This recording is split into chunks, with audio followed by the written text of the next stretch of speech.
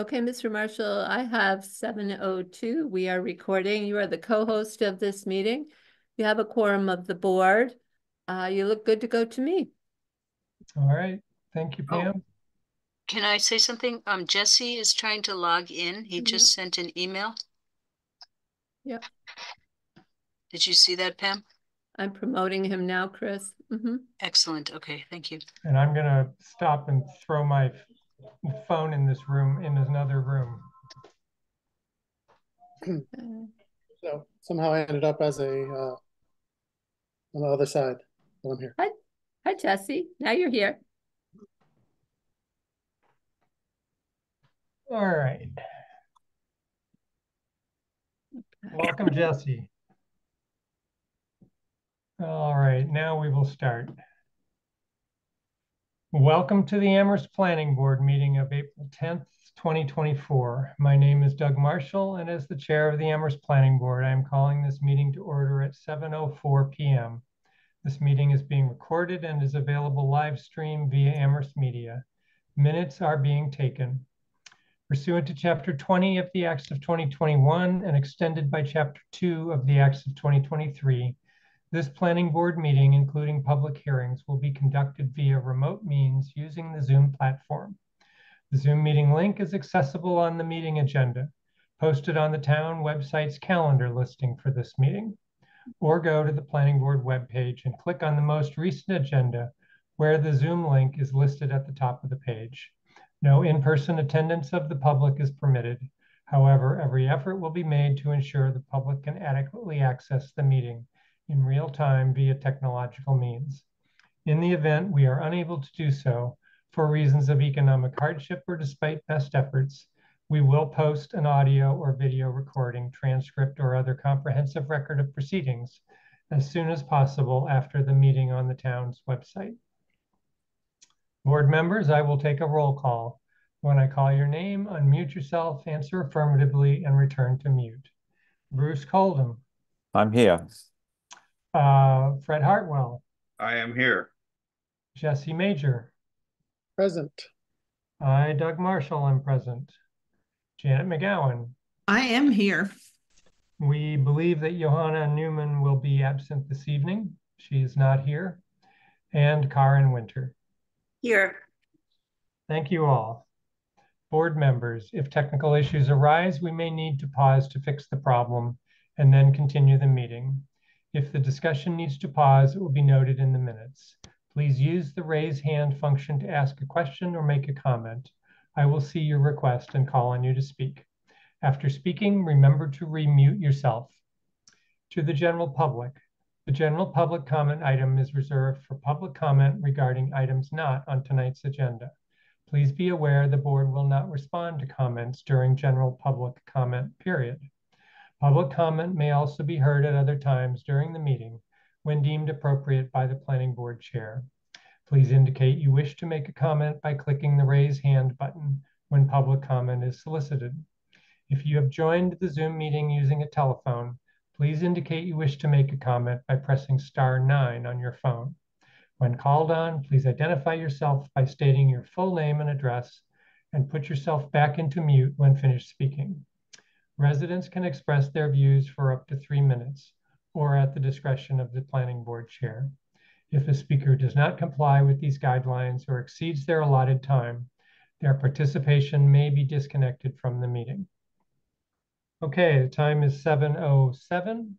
First item on our agenda for this evening is public comment.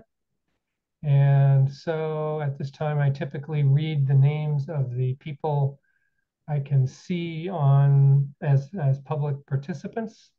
We have 11 names. I see Barry Roberts, Brad Hutchinson, Gabrielle Gould, Gail Flood, George Ryan, Jonathan Salvon, Kenneth Roberts, Rob, Ruoki Zong, Sharon Pavanelli and Mary Brawl, and Tom Reedy. Okay, so members of the public, are there any members who would like to make a comment during this public comment period at this time?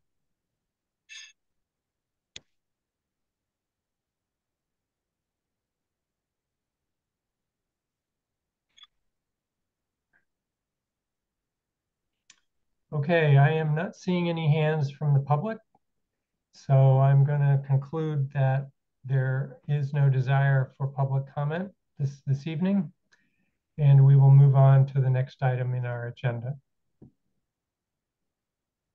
Let's see. All right, we'll go on. Time now is 7:08, and we'll go on to the joint public hearing, site plan review, and special permit. In accordance with the provisions of Mass General Law, Chapter 40A, this joint public hearing has been duly advertised and notice thereof has been posted and is being held for the purpose of providing the opportunity for interested citizens to be heard. This public hearing is continued from March 6th and March 20th of 2024. Site Plan Review 2024-05 and Special Permit 2024-04.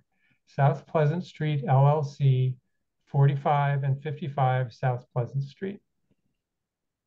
Actually, this is also continued from April 3rd. So continued from the 6th of March, the 20th of March, and the 3rd of April.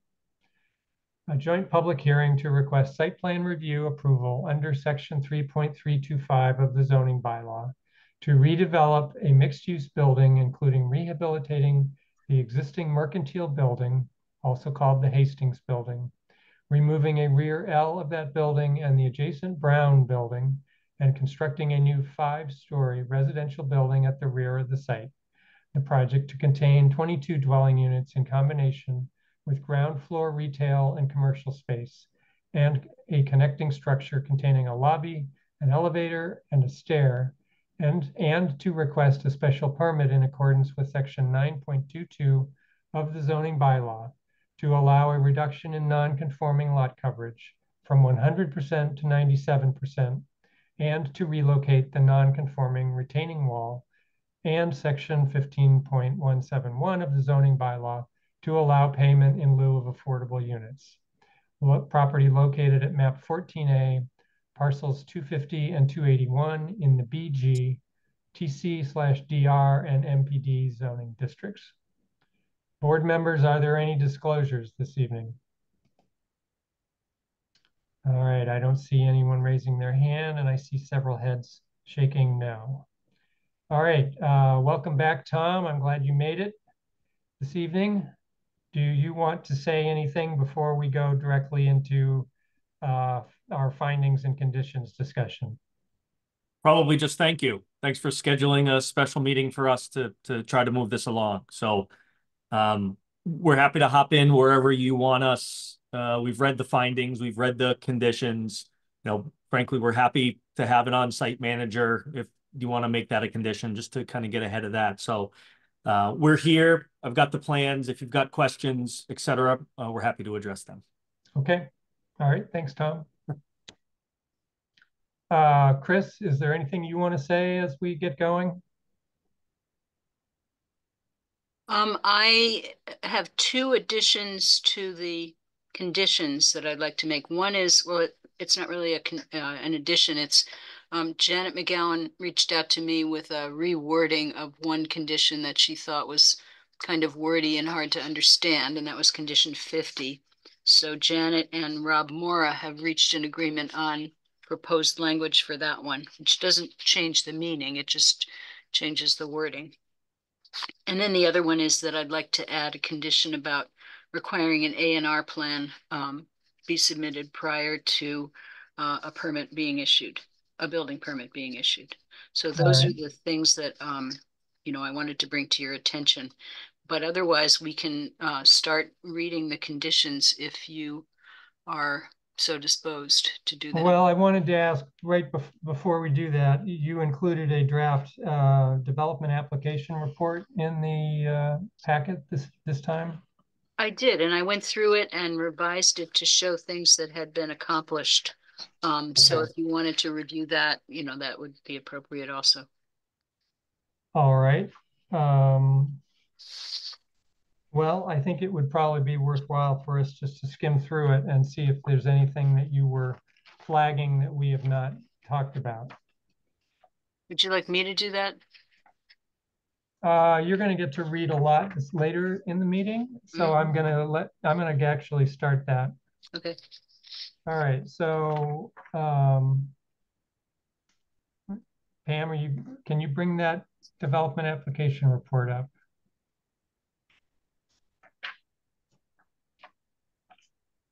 Can you see it? Yes, we can. Okay, beautiful. All right, thank you. All right, so the first page is basically a recapitulation of the request and some of the project data that pertaining to the project. I don't think there's any questions on that. Turning to page 2, continuation of data. May I say something about page 2? Yep.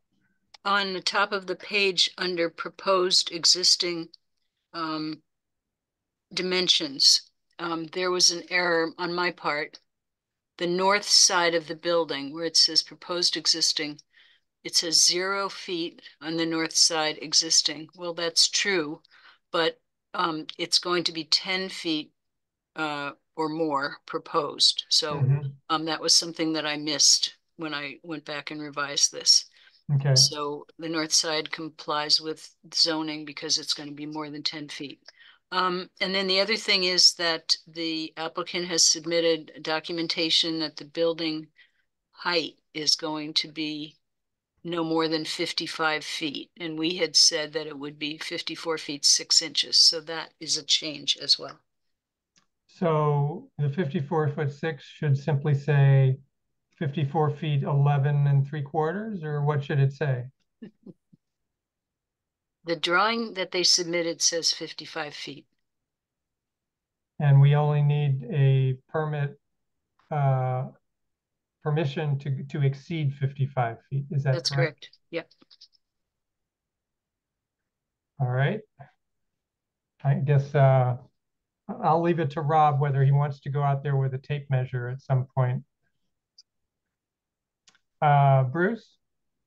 I think this might be explained further down, so I'm just making sure we don't skip over it. But that sounds, Chris, as though that issue about the ground plane was resolved in conjunction with the data that you've just, or the information you've just given us. Is that correct? Because there was a standing requirement to define the ground plane. That is correct. There was a note. What I did was when I revised this document, I put the new material in bold italics. So if Pam scrolls down towards the bottom of the page, everyone will see that there's a note that says, the applicant has provided a drawing that shows the height of the building measured from the average finished grade on the street side of the structure. And I think they submitted that, I can't remember which date it was, but they have submitted that. Okay. All right. I think that's it for page 2. We'll move on to page 3. Recap of the site visit, the waivers. Okay, issues. Issues to consider. Mechanical screening, a detail has been provided. The labeling of the spaces has been taken care of and indicated on the plans. Moving to page 4. Site improvements, the design of the entry. Certainly we've talked about that a fair amount, and you did substantially revise it. Benches changed, concrete pavers installed. Plans have been coordinated. Bike rack details, bench, granite, photos, screening. Moving along to page 5. Landscape plan, new details. Yep. Okay, so not seeing anything outstanding on page 5.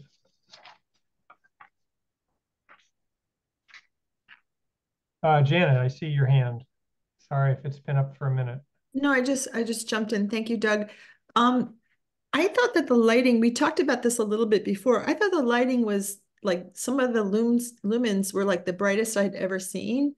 And I understand there's an issue in terms of safety in that north side of the building and all the alleys, but I wonder if it could just be brought down a little bit so it's safe lighting, but it's not so bright that it might be keeping people awake or just be out of character. And the lighting at the South University Drive building is surprisingly bright to me, and I kind of have been noticing it. It's much more than enough that for safety, and I just kept on looking at it thinking, oh my God, this is really not what you want next to wetlands with animals and beasts. And so I think that if in this case, let's just bring it down a little bit so it's you can feel safe walking on it, but it's not kind of you feel like you're at Port Authority in New York or about to play a soccer match or something. So I wondered if I'm not an expert on lumens, but some of those numbers are really high. And so I wondered if we can just bring them down a little bit. I mean, Bruce might have some ideas. I know he wants to walk back there, but I also just thought they were really bright. All right, thanks, Janet. Bruce, I see your hand, and then we'll let Tom and Barry respond. Yes, well, I agree to the extent that they are brighter than you might normally, but I seem to remember that those lumen levels around there were about 10 lumens in the vicinity of the lights, and then they drop down to much lower single digits along that. But it is a narrow pass alleyway, so certainly from a wetlands point of view, and I know Janet's not. I don't think she's concerned in this particular location about animals and so forth, but it's a narrow corridor. So I'm not concerned about the lighting levels. I think they're higher than you'd normally expect, but I don't know whether I said that I appreciated that, but I do. So the only reason that I would seek to lower them is if I were the owner and I was concerned about light getting and disturbing my tenants. So unless Barry hasn't thought of that and he wants to reconsider, then I would say, yes, let's give him the opportunity of doing so and lowering them a little bit because they're certainly generous. But I've studied quite a lot of lighting and so forth.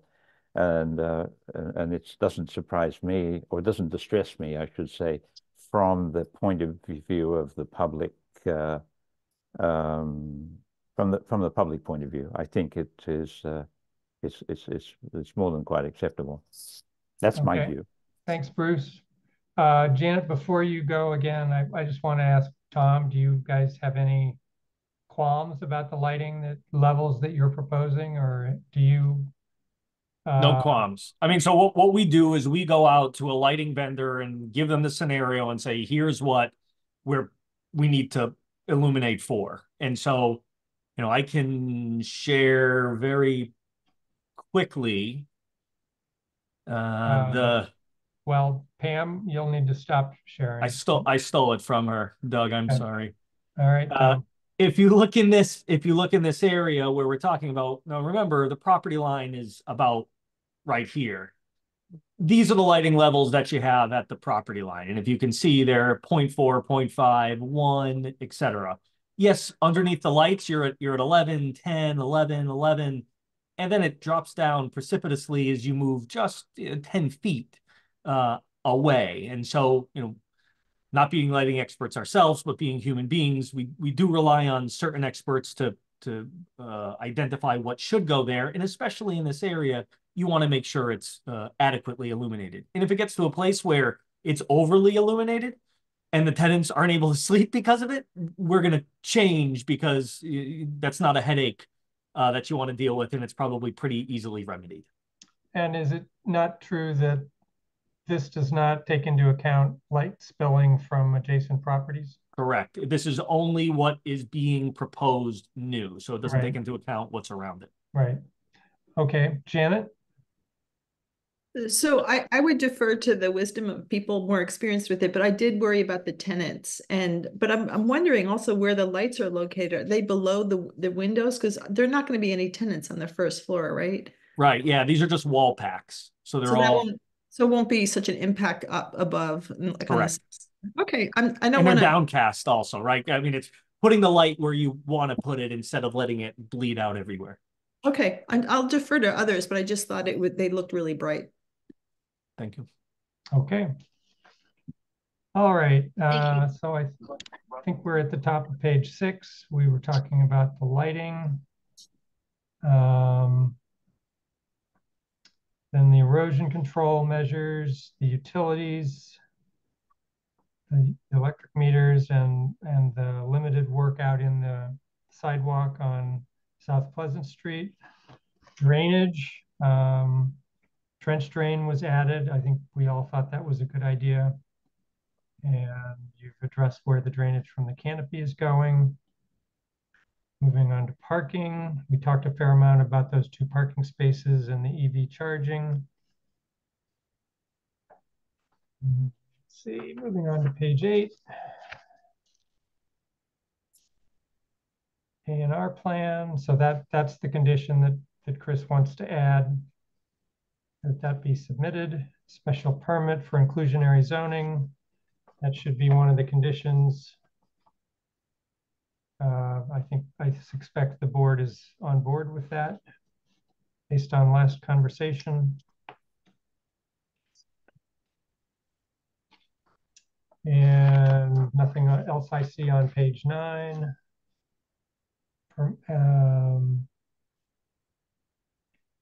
40%, more than 40% of the first floor will be non-residential. Top of page 10.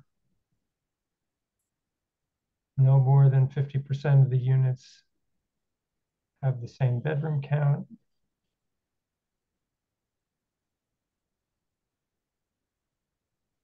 DRB review for the Amherst College store. That looks fine, and that takes us to page 11, where we do have the comments from the town engineer. So, Janet. Doug? Yes, Janet. So I don't know if I may be lost in this process here, but I thought that if we were going to reference the town engineer's conditions, the letter, I think we should attach it to the conditions. So like when we're saying applicant will follow all the, the solutions by the town engineer, I thought we should had that attached. So someone in 25 years from now or 5 months isn't running around looking for that. Just sort of that's, just to have some mercy on people in the future. Right. Chris, is that a problem? Is that not out of the ordinary? It's not normally done, and we do make a direct, reference to it in condition 51. So it's not normally done. All of these things get signed and then they get filed at the registry, and you don't usually find letters from town engineers as part of the decisions in the registry. So they would look back into our files, and we keep paper files and we keep electronic files. So I think that's the way we normally do it. Okay. All right, Fred, I see your hand. The topic is covered in those documents, and when we get to the conditions, I'm going to suggest some small wording changes that basically say that the condition has been agreed to, and that then I think covers it without needing to file the actual letters and everything. Okay, Fred. We'll wait to hear from you when we get to that point in the conversation. All right, so why don't, unless anybody has any comments, why don't we go ahead and go to the findings first, I think. Findings, yep, okay. So we'll be doing the findings for the site plan review first. Yes. Do you want me to go ahead and read them? Sure. Okay. So the board found under section 11.24 of the zoning bylaw site plan review as follows. 11.2400, the project is in conformance with all appropriate provisions of the zoning bylaw and the goals of the master plan. The applicant has applied for a special permit under section 9.22 to allow a reduction in non-conforming lot coverage, and has applied for a special permit under section 15.171 to allow payment in lieu of building affordable units on site. The applicant has also requested a waiver from the requirement for a traffic impact statement. So I'll just keep reading them and Doug can notice if anyone has a raised hand. 11.2401, town amenities and abutting properties will be protected through minimizing detrimental or offensive actions. A mixed-use building in the downtown area is not expected to create detrimental or offensive actions. The applicant has provided a management plan and a sample lease to describe how the property will be managed. Exterior lighting will be downcast and will not shine onto adjacent properties or streets.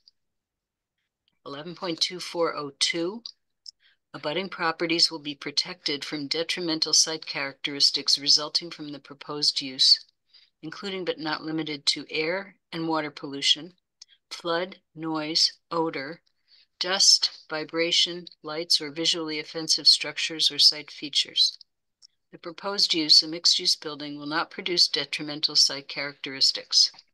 Exterior lighting will be downcast and will not shine onto adjacent properties or streets. Stormwater management is being handled with roof drainage being tied into existing drainage infrastructure. The town engineer recommends that the existing catch basins be replaced with a deep sump hooded catch basin to pick up surface site drainage. 11.24. Mr. Chairman? Hold on. Yep. Yeah, I see Bruce. This is a formatting suggestion that I have based on just listening to the reading and so forth. But of course, what we're having here is the first part of these are statements that are verbatim require from the bylaw, right? That say that this we should find as follows, and then the second part is what we actually find in relation to the specific project. And Chris, I'm wondering whether now and perhaps in future, it would seem to me that having the material that's lifted from the bylaw in italics, followed by our findings in relation to the required finding, be in normal text, and that would help us quickly distinguish between what we're actually finding and what we're required to find. Does that make, is there a reason why we wouldn't do that? It would seem to be a graphic formatting improvement for clarity. I think that would be fine. I would support that, yeah. Fred, your hand is up. Yeah, this would be an example of, and that the last sentence where it says the town engineer recommends, I would add there, and the applicant has agreed. And then, you know, so that it then becomes a finding. Right. So that's my suggestion. Right. Chris, any objections to that? No, that makes sense. Seems like a good idea. Yep. All right. So that was 11.2402. Mm-hmm. Should we move on? Yes. 11.2403, provision of adequate recreational facilities, open space, and amenities will be provided because the project provides indoor amenity space on the first floor, should be the word "the" in there, the first floor for tenants to gather for meetings and social events, and an outdoor garden and plantings with seating. All right. 11.2410, unique or important natural, historic, or scenic features will be protected. The project will preserve and maintain the existing historic mercantile building, aka Hastings Building. Fred? Yeah, Mr. Chairman, I would like to add at the end of the Hastings Building a comma and the following phrase, to be prominently identified accordingly. I think that's a key feature that the applicant has agreed to build into this, and I think we should recognize it. All right. Okay. Let's see, where are we? We're 11.2411. The project provides adequate methods of refuse disposal as described in the management plan. 11.2412. The project will be connected to town sewer and water. The town engineer has reviewed the proposed project and submitted a letter of comment dated March 15th, 2024. He has not raised concerns about the sewer and water connections, other than to note that the existing connections should be located in the field and properly abandoned at the main.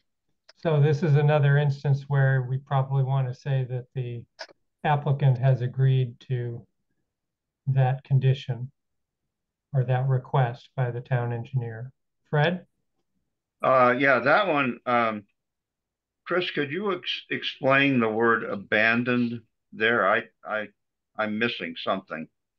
Yeah, an abandonment is an action that someone takes when he caps off a pipe or a utility and doesn't use it anymore. So that's all it means, is just cap it off, don't use it anymore. Presumably they would note where the location of that is. I think they would probably have the town engineer come out and note that, or it would be noted in the, what do you call it, as-built plans.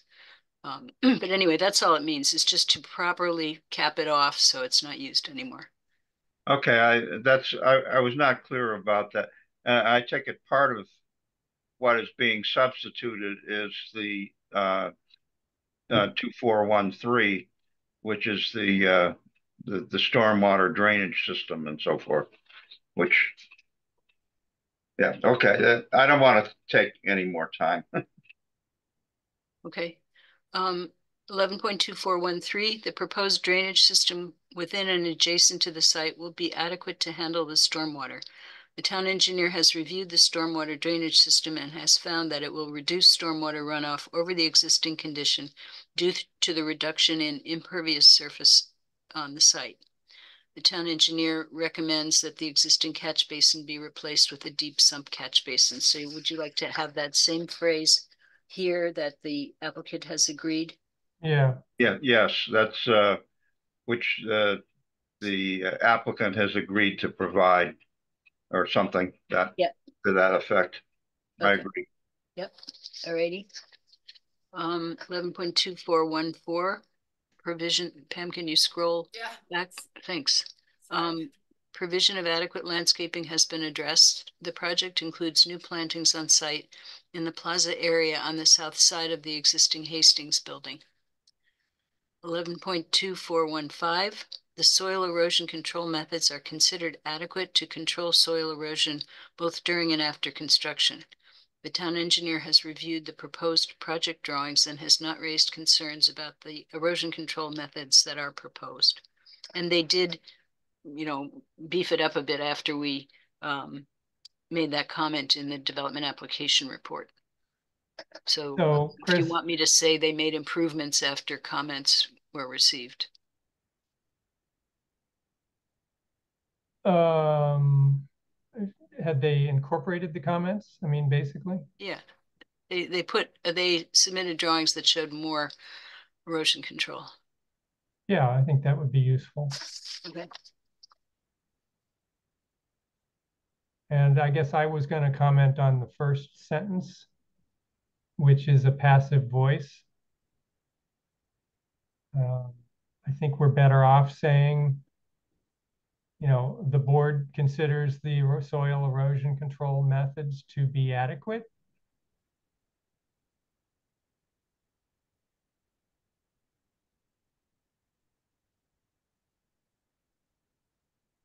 Okay. We could say based on the, review of the town engineer, even if we wanted.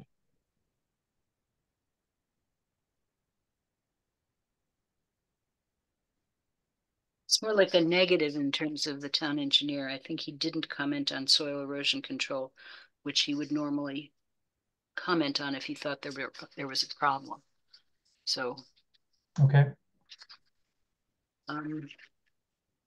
Okay, moving along to 2416, 11.2416.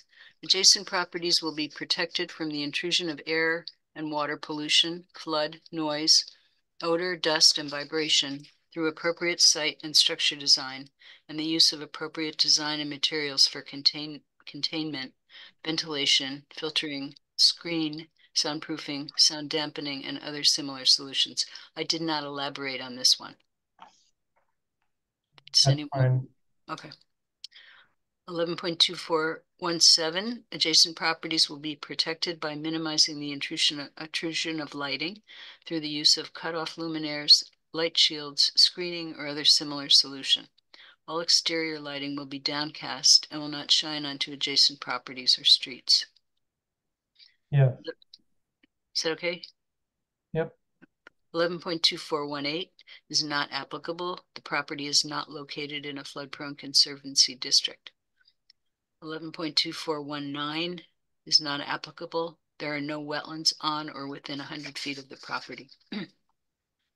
11.2420, the planning board did not choose to refer to the design principles and standards set forth in sections 3.3040 and 3.2041 of the zoning bylaw because the project is within the jurisdiction of the design review board and the DRB has reviewed the project and has issued comments and recommendations which have been provided to the planning board. The applicant has made changes to the proposal based on the recommendations of the DRB. And I wanted to comment here that I think the numbering of that first section, it should be section 3.2040 rather than section. Yeah. So as I recall, there were some comments from the DRB that were not incorporated. They did not incorporate all, they did not, accept all of them. And we have not insisted on all of them. Has made some changes? I guess. Yeah. I mean, that seems kind of waffly. Some of the recommendations, based on some of the recommendations. Yeah. So has made changes to the based proposal on some of the recommendations. based on some of the recommendations. Okay, that makes sense. 11.2421, the development is Mr. Chairman? Yes, Fred. Sorry, I wonder if we would need to add a word there then. The applicant has made sufficient changes to the proposal. Okay. Okay. And we'll still say based on some of the recommendations? Well, I think so, but Bruce has his hand up too. I don't agree, Fred. I think they've made changes based on some of the recommendations. I think it gets a little pernickety, fussy, or borderline meaningless to say sufficient changes based on some of the I think some covers it. They made changes based on some of the recommendations. All right, Bruce. I mean, that's my view anyway. So I don't agree with Yep. Fred's suggestion. Okay, Fred. Well, it's not a big deal, but if oh, yeah, they agreed with some, but I didn't hear anyone on the planning board suggest that we should insist that they do X, Y, or Z that they elected not to do. And I was just trying to incorporate into our findings here that we looked at the DRB report and we're satisfied with the way that they responded to it. I think that's, and just using the word some sounds like we, to me, it implies we disagree with what they did. And I don't think that's what we're doing here. Okay, I'll concede. So we'll keep Bruce, I was just ready to support you.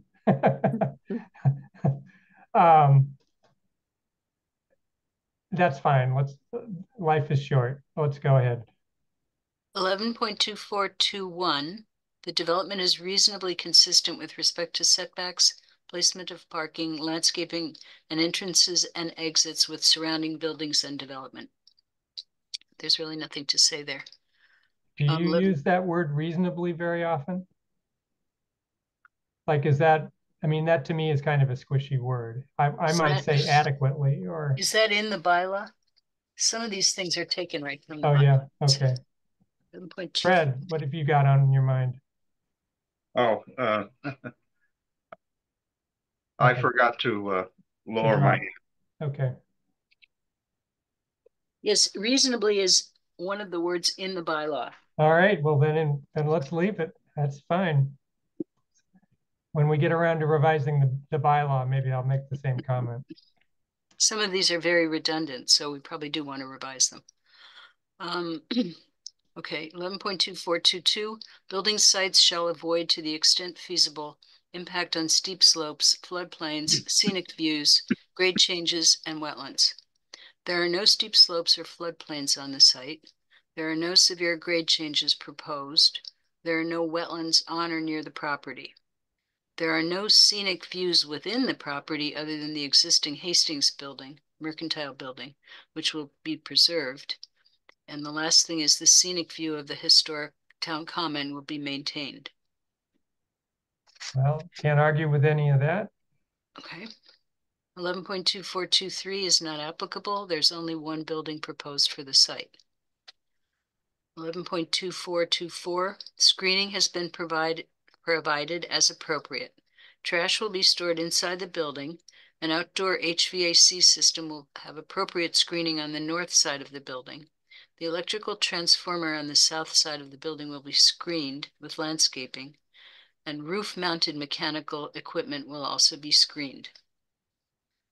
11.2430, the site has been designed to provide for the convenience and safety of vehicular and pedestrian movement, both within the site and in relation to adjoining ways and properties. The driveway will provide access for 2 parking spaces. Pedestrians will be able to access the site via 2 steps from the public sidewalk and via an ADA ramp along the south side of the building. 11.2431, the location and number of curb cuts will be such as to minimize turning movements and hazardous exits and entrances. There will be only 1 curb cut giving access to the building and parking area. Brad? Yeah, I had a question about this one. Am I wrong? Is that reference pointing to the curb cut that already exists? Yeah. Because I'm wondering if we should add after curb cut, which already exists, just to make clear that no, we're not asking them to go find another curb cut. There will be only 1 curb cut which already exists. Yeah. Or Okay. one existing curb cut. That's fine. I'm good with that either way. Well, okay, so Well, the one existing curb cut shall remain. which will remain. How's that? There'll be only one curb cut, which will remain. Or which already exists. Maybe I'll go back to what I first suggested. I don't know.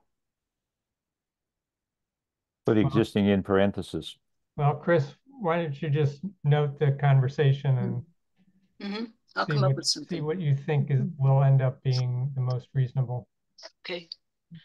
11.2432, the location and design of parking spaces, bicycle racks, drive aisles, loading areas, and sidewalks will be provided in a safe and convenient manner. There will be only one parking area with 2 spaces, one ADA accessible and the other to be used as a drop-off space. Bicycle racks will be provided outside on the south side of the building and inside on the ground floor of the addition.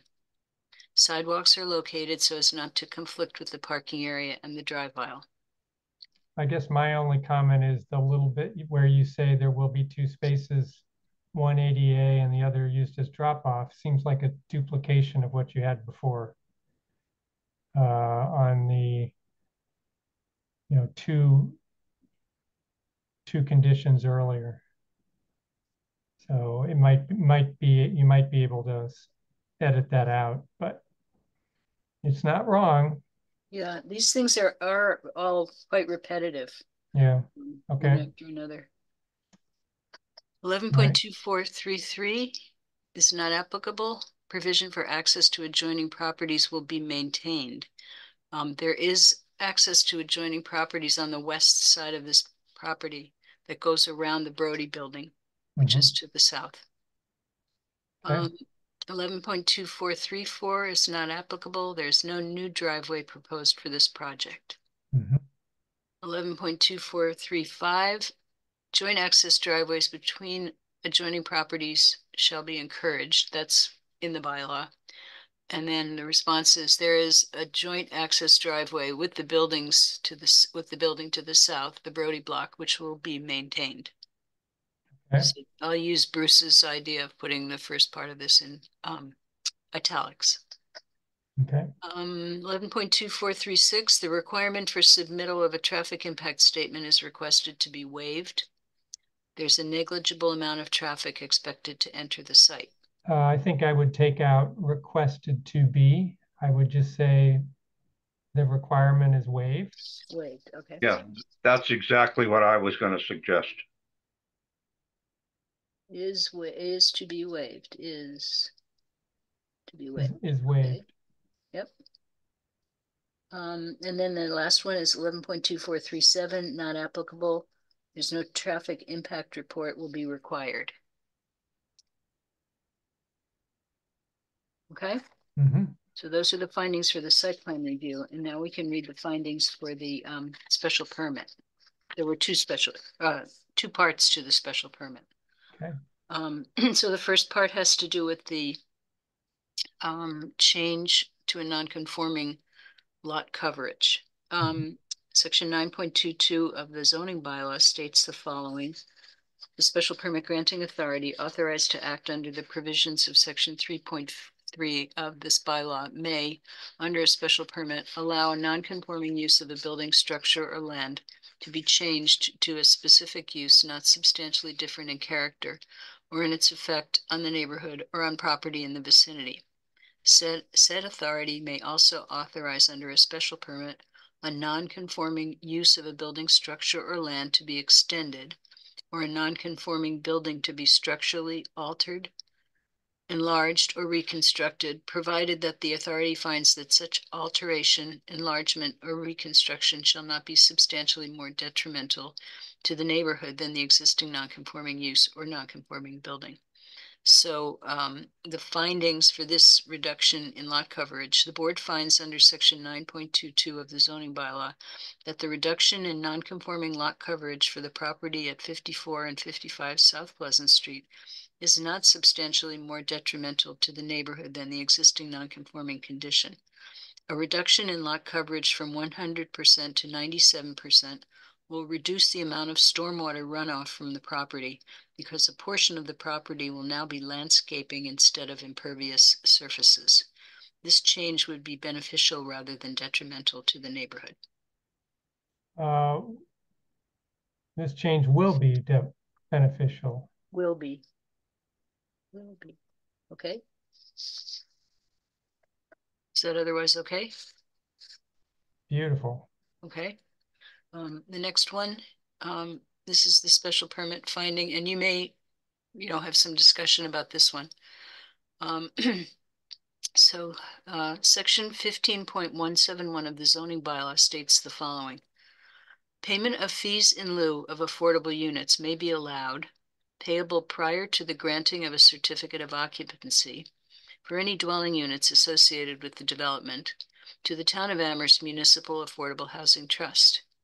The fee in lieu value for each affordable unit not provided shall be 4 times the current median family income for Amherst as determined by the U.S. Department of Housing and Urban Development, HUD, or a successor agency. So the findings would be, the board finds under section 15.171 as follows. 1, 22 new dwelling units are proposed at 45 and 55 South Pleasant Street. 2, Article 15 of the zoning bylaw requires that 3 affordable units be provided as part of this project.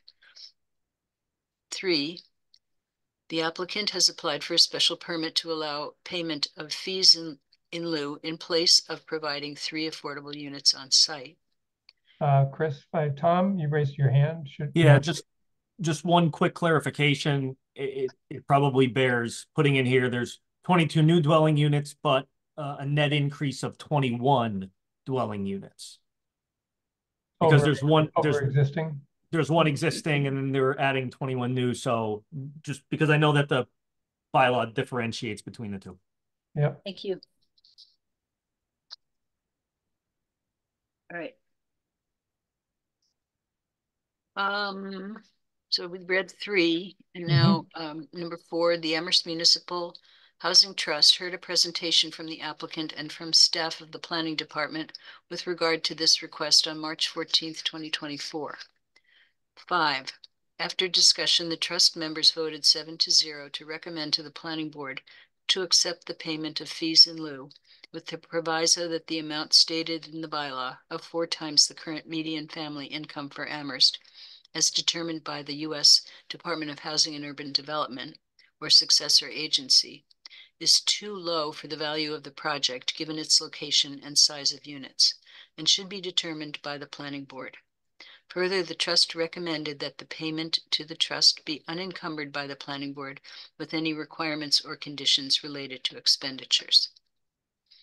Number 6, the median family income for Amherst is $93,700, and therefore a payment for 1 unit would be $374,800, or 3 times $93,700.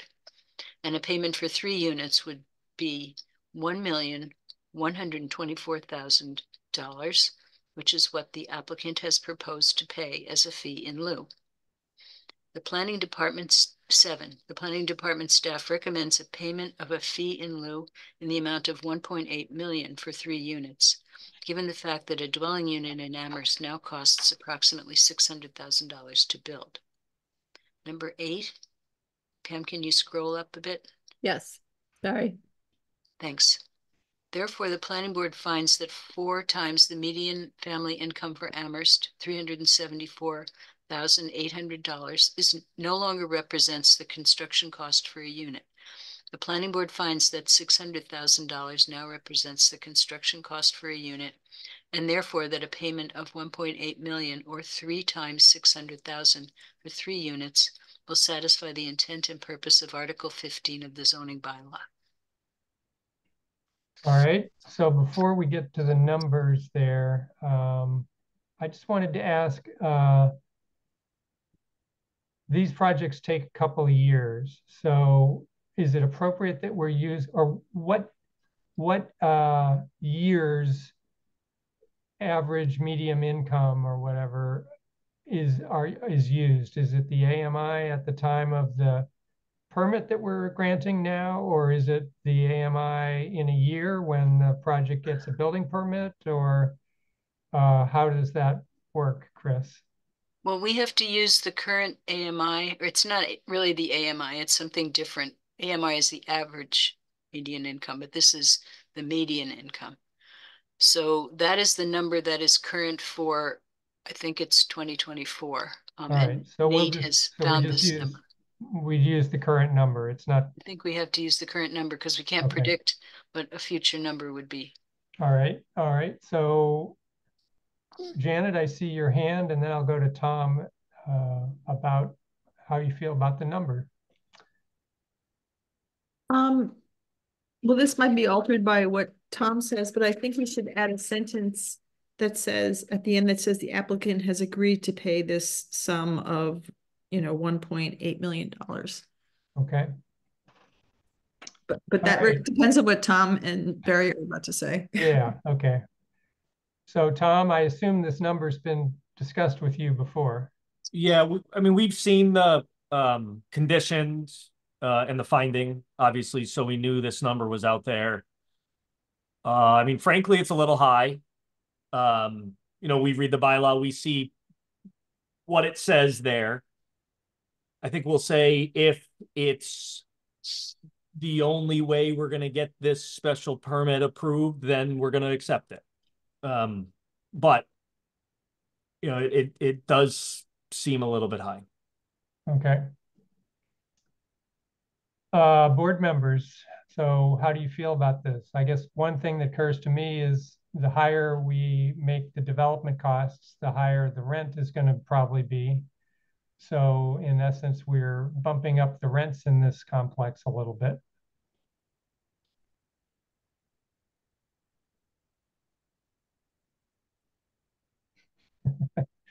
Don't all speak at once. Bruce. In the spirit of, I probably should say something, since no one else is. um, I confess I didn't see this coming. Maybe I should have read this. I thought I had read this, but I guess I hadn't. I guess my reason for raising my hand is, if the bylaw, help me out. If the bylaw says that this is the basis on which it shall be done, where in the bylaw does it say that we can, as a board,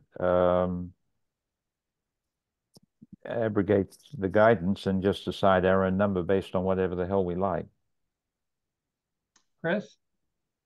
The alternative is that you can deny the special permit and ask the applicant to build the 3 units in the building. But I think the question is, where do we in fact have the authority to set the number at whatever we want? That's my question, and but it could be that the other way of the question is that the other question is, are we horse trading here? You might want to bring Nate Malloy in, because he has been discussing this with the Housing Trust and others, and he's more, what should I say, conversant on the topic of these numbers. Yeah, I'd like to know that we're not horse trading, or if we are, everybody's agreed that it's a horse that should be traded. Yeah, I'm not seeing Nate. Is Nate at the meeting? He is. Mm-hmm. He's a panelist, I believe. Oh, there he is. Okay. Yep. Where is he? Yeah. Yep. He's in the attendees. He's in the attendees. Okay. I thought I just tried to bring him over. Oh, there he is. Promote to panelist. I had certainly seen that the Housing Trust had recommended a higher amount, but I don't remember seeing the number before getting this packet. Doesn't really matter. Yeah, it doesn't look, oh, there it is.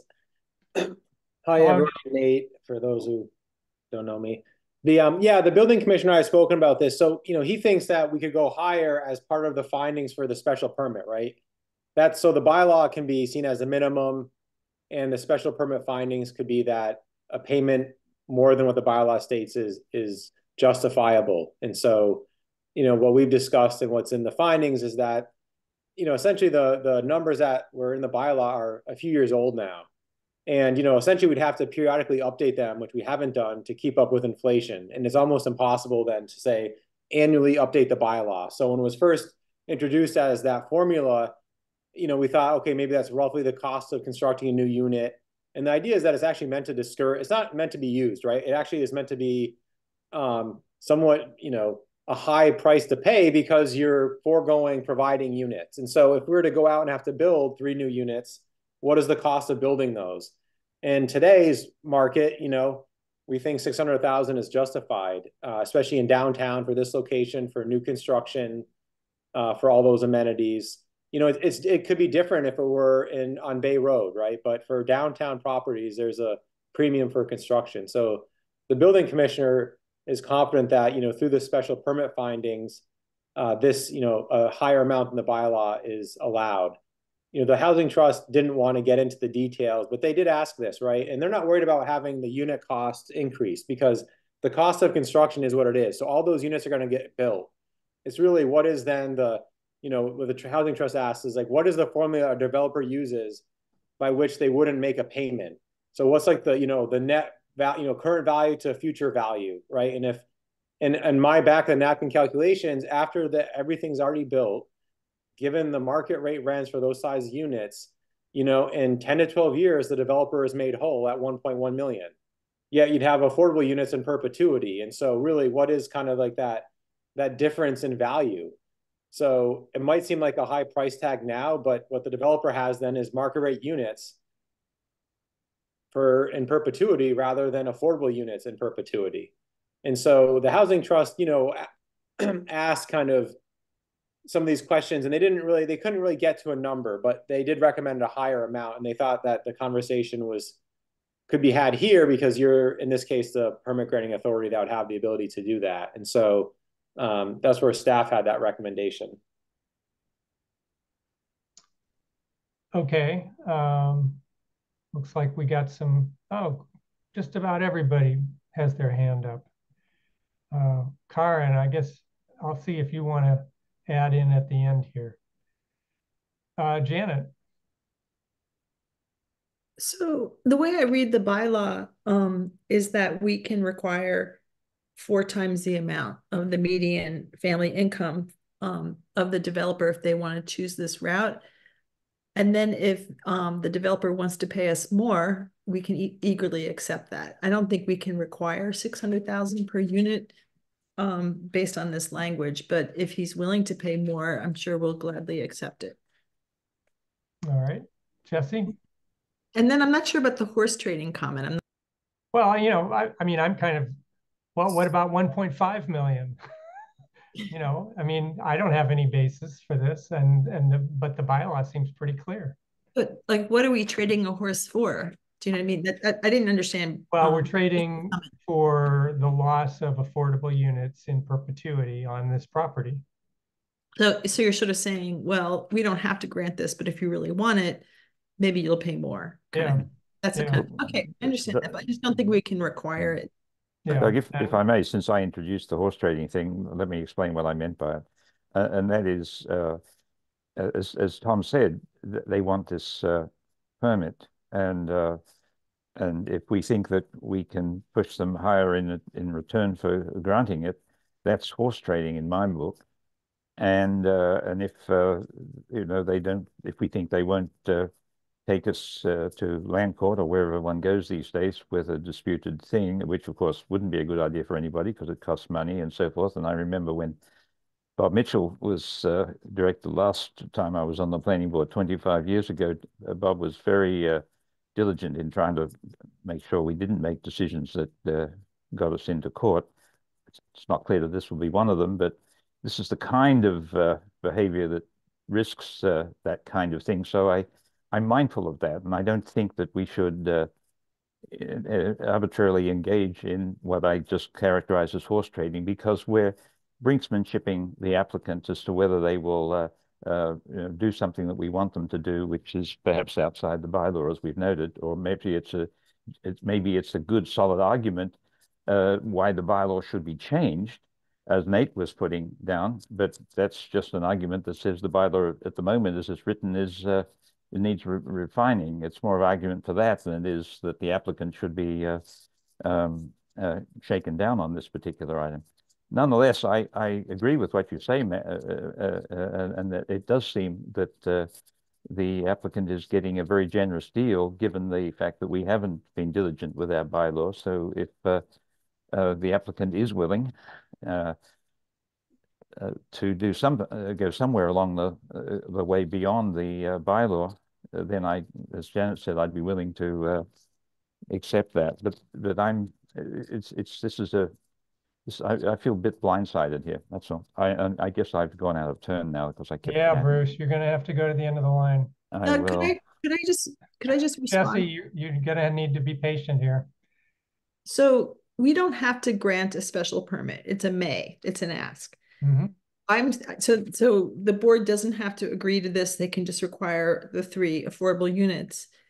I don't think we can ask for more than what's written in the bylaw, and then we can eagerly accept more.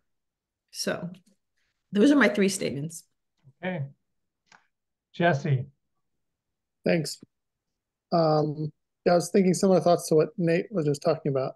And if we can't require more, maybe it's moot. But as I was thinking about it, right, the goal is to help get those units somewhere else. And if the payment is nowhere close to that as a possibility, I'm not sure that makes sense to me. I was going to ask about that number 600,000 and where that actually came from, because I need an expert to tell me, yes, that's the right amount.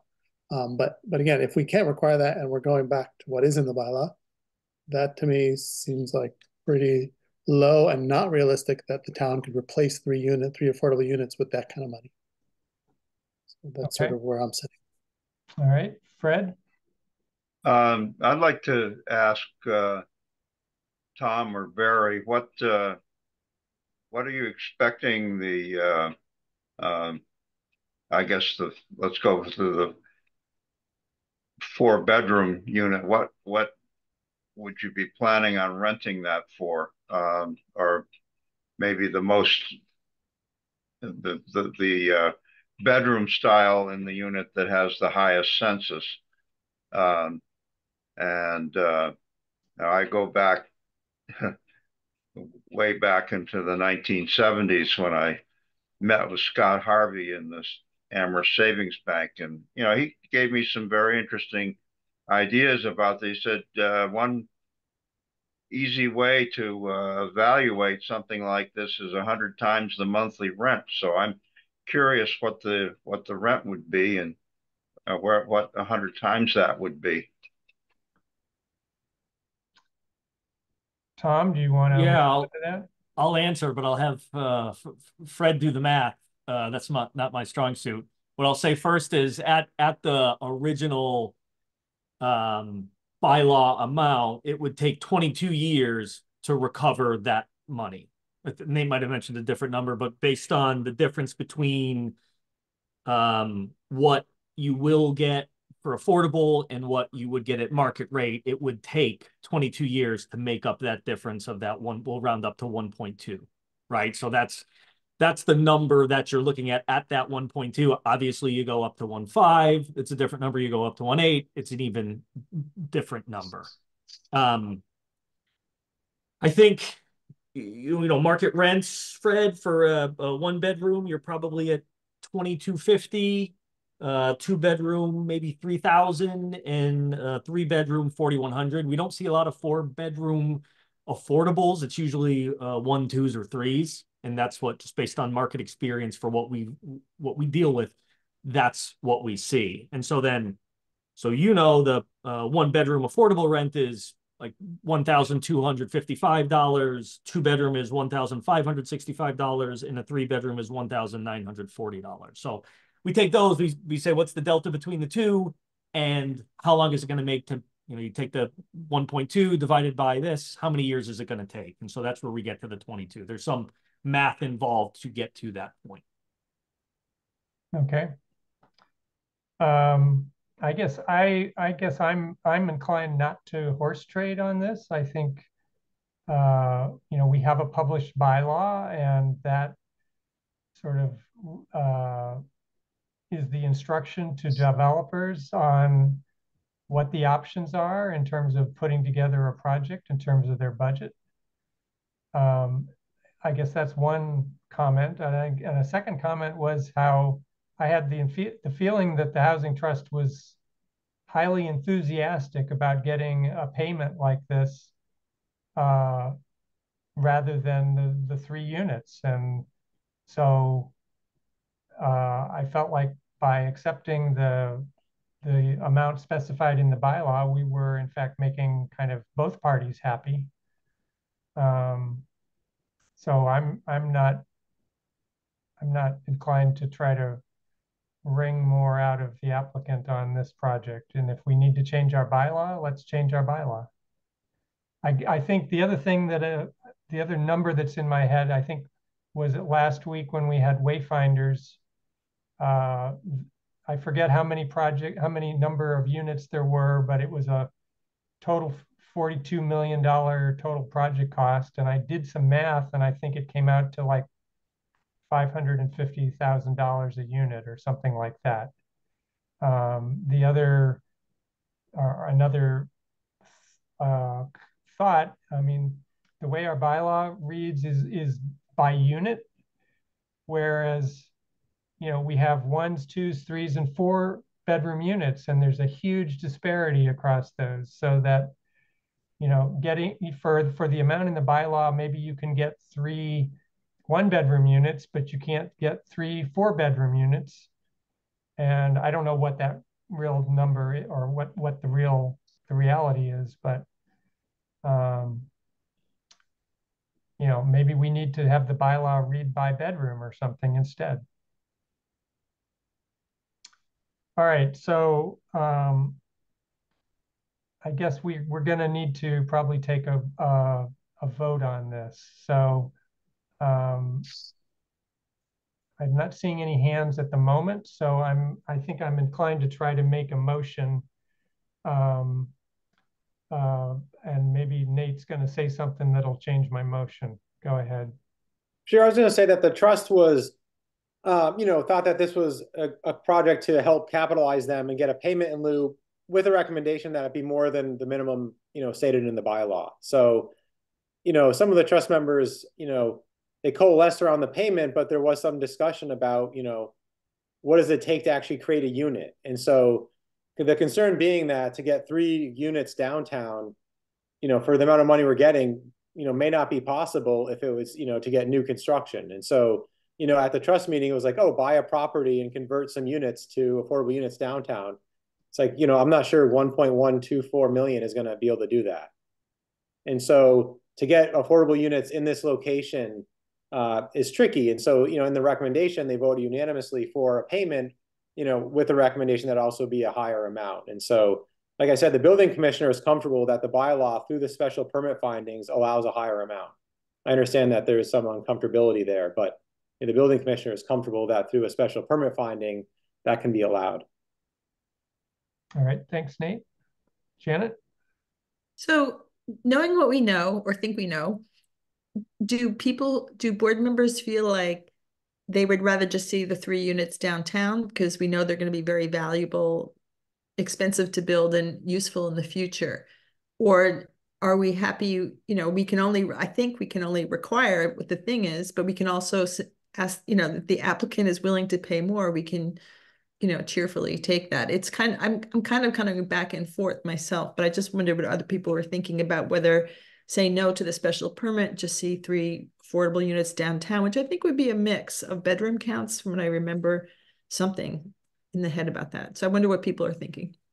All right, well, the motion I'm hoping to make would help us determine what people think. But yeah, okay. Maybe before I get there, I'll have heard from everybody. Fred. There we go. I think it's a little bit intellectually dishonest to take a look at what it costs, downtown to replace these units at $600,000 a unit, when the actual location of affordable units that would be actually provided would not be in the center of downtown. I don't think that's where that market would tend to be. It would be somewhere else where the development costs would be somewhat less. And I'm inclined to say that I've got a real problem going beyond the bylaw here. I agree with you, Doug, on this. We should probably look at how we make that calculation in the bylaw, but I think we have a zoning bylaw, and I think if you read it, you should conclude that that is what you're obliged to provide. All right. Thank you for that, Fred. Jesse. Thanks. Apologies if I missed it. Are there minutes from the Housing Trust conversation somewhere? Because I missed that whole conversation. And I guess the real question is, what did they think about the number in the bylaw? Nate, you said most of the conversation was about. It sounds like they thought it was low. Nate, is that? Yeah, there's a memo, and there was a memo from staff to them, and then a memo from the trust to the planning board. It was in an earlier packet of the planning board. But yeah, no, they kind of had the same conversation about whether they could require more than the bylaw. what is the right amount? But like I said, they agreed, unanimously that they would accept a payment. And so, under their considerations, most of the funding for the trust is through CPA, or if it's from other sources, it may have, requirements in terms of income limits, whereas this money could be more flexible and offer opportunities for different types of units. And, to speak to Fred's point, actually downtown is like a great place for affordable units. And so, it's walkable, it's near employment, it's near transportation. And so the idea actually at the trust meeting was, could we get more units downtown, even affordable, home ownership units, whether it be townhouse or condo style. So, the goal would be to try to have affordable units throughout town, not just, say where it's cheaper in the hinterlands or different village centers. And so they actually like the idea of having units downtown. But I think so the trust really coalesced around the payment pretty quickly. It was then kind of this discussion we're having now about, what's the right amount, right? Is it by, as Doug mentioned, what is the payment calculation accurate in terms of unit location, unit size? But they kind of, put that toward the planning board. They didn't really have an answer for that. But you've said a couple times, the trust thought this amount was too low. They did. In the recommendation, that's what they had said. Yes. Thanks. All right.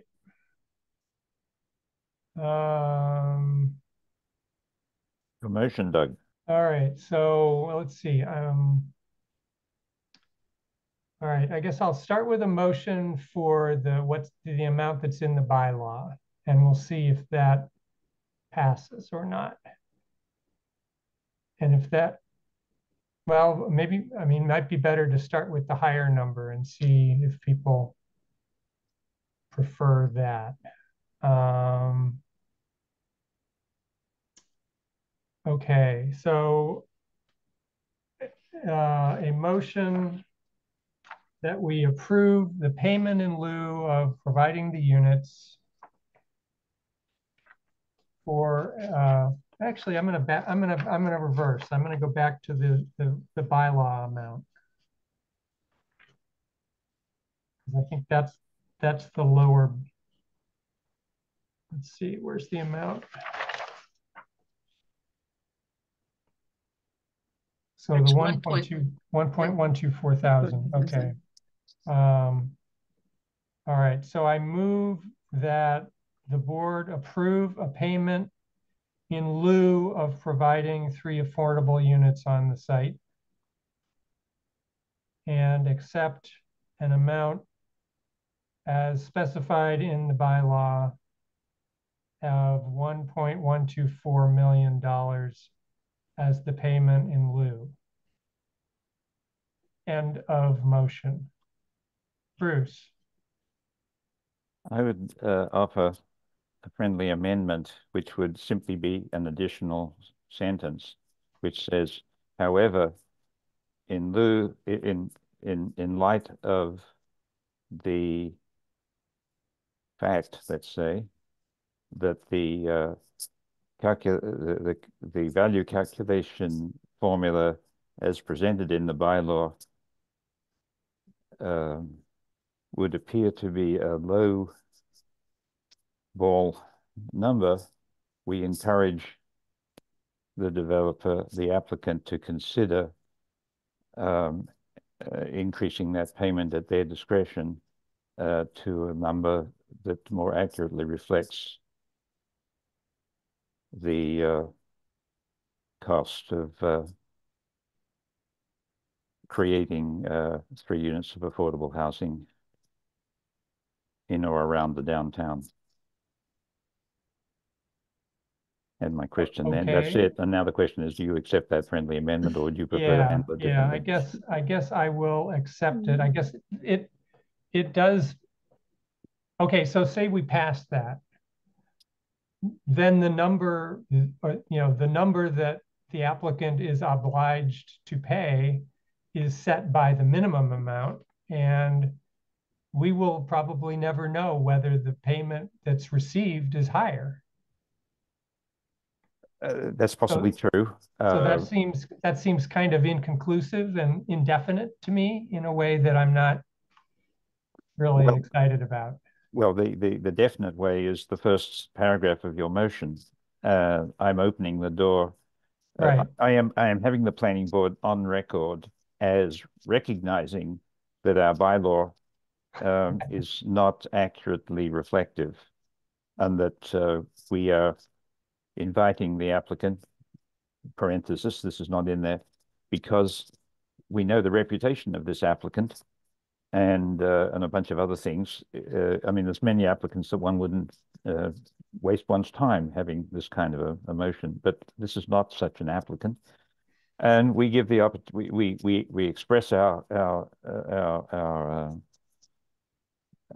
frustration with the fact that the bylaw doesn't accurately reflect, but I think we recognize that the bylaw is what it says, and that's what the applicant would go on. And I think it's, as Fred said, and you said yourself, Doug, I think we ought to be constrained by the bylaw, but we ought to also be on record as inviting the applicant to see, as we do, that our bylaw is perhaps a little woefully inadequate here, and that invite them to come to a small party. Okay. Thank you, Bruce. All right, so I will accept that friendly amendment. Janet. I'm just a little confused, but I'm not even sure what the friendly amendment was at this point. But so, I feel sort of stuck because it's like $1.24 million, which seems very large to me, is really not enough to build 3 affordable units, according to what we're hearing from our staff. And so, then I think, well, let's just build 3 affordable units and we have them. And I also had a talk with the Housing Trust chair, and the Housing Trust was super excited because they could use this money in a lot of different ways. And sometimes they just pay an extra $25,000 in a deal so a homeowner can, make their down payment and things like that. So they thought it would lead to more units. And then we also have the generous applicant who's already agreed to pay more if, and so I wonder if we could do a motion to say the planning board agrees to let the applicant to make a payment in lieu of taxes, and we agree to accept 1.6 or 1.5 million. And we don't have to say we're requiring it, but we're accepting it. So I'm wondering if we can just sort of, do you know what I mean? Like we're granting the special permit and then we're cheerfully accepting more money, knowing that the market has really radically changed since this bylaw came through. On the other hand, I'm not in favor of saying we require, 600,000 a year. I don't see that we have the basis for that. So, but I know you get, I don't know if it's horse trading, but you already have made this offer and we could accept it, but I don't really want to be in a weird way of imposing it. Maybe this is why people smoke cigars and have backroom deals, but if that makes any sense. So, I mean, I don't, well, we at this point do have a motion on the floor. What is the motion? Let it be clear that in accepting that friendly amendment, I second the motion. Okay, so what's the motion then? Because I thought we could just. Well, the motion was that we grant the permit, require a payment in lieu of the amount that's in the bylaw, the 1.124 million. And then Bruce's amendment was something to the effect that in light of the board's recognition that construction costs are such that the actual cost of creating affordable units in downtown would exceed the amount that's required by the bylaw. Was the word encourage, Bruce, the applicant to consider a larger. Encourage, invite, either one. Invite, okay. So that's what stands at the moment. Again, if you don't like that, we can, and you prefer we just require the units in this, the affordable units in this project, vote against the motion. All right. All right, so I don't see any hands. Why don't we just go through and have a roll call on that? So if you vote yes, you're voting in favor of the payment and at least getting the minimum amount and having invited the applicant to make a larger donation. So, Bruce? Aye. All right. Fred? Aye. Jesse? Aye. Janet? Hi. Karen, are you there? I'm here and I can't start my video for some reason. Well, it's okay. You've been able to listen, I hope. I have, when All I right. try to start it, it says the host won't allow it. I've been trying to start the video and it always says you can't do it because the host won't allow it. Sorry, Karen. There you go. I asked you to start your video, so there you go. So, assuming you hit, what's that? Aye. Aye, okay, thank you. And I'm an aye as well. So that's 6 in favor, no negatives and no abstentions. Not sure why my camera is going fuzzy at the moment. There we go. So does anybody want to, have a superseding motion that we require a greater amount? I mean, it sounds like Nate thinks that the building commissioner would allow us to do that, or, interprets the statute that way. I think I was uncomfortable with taking that position, and it sounded like at least one or more of you also agreed with that. So if not, why don't we can go ahead and move on. I think that was it for the findings. And so Chris, that would alter the finding, at least number 8 there, and number 7. That's right. Do you want to talk about the wording of that now? Well, I guess we ought to. I mean, it's only 8:30. So number 6 would stay the way it is. Yes. Could say, number 7, planning department staff recommends a higher number, but then Is that germane? Does that need to be recorded at the registry for posterity? no, it doesn't.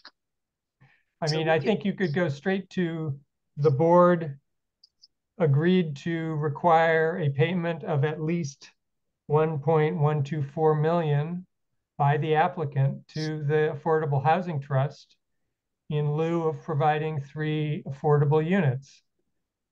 And then you could make a final finding that the board invited the applicant to consider making a larger payment to the trust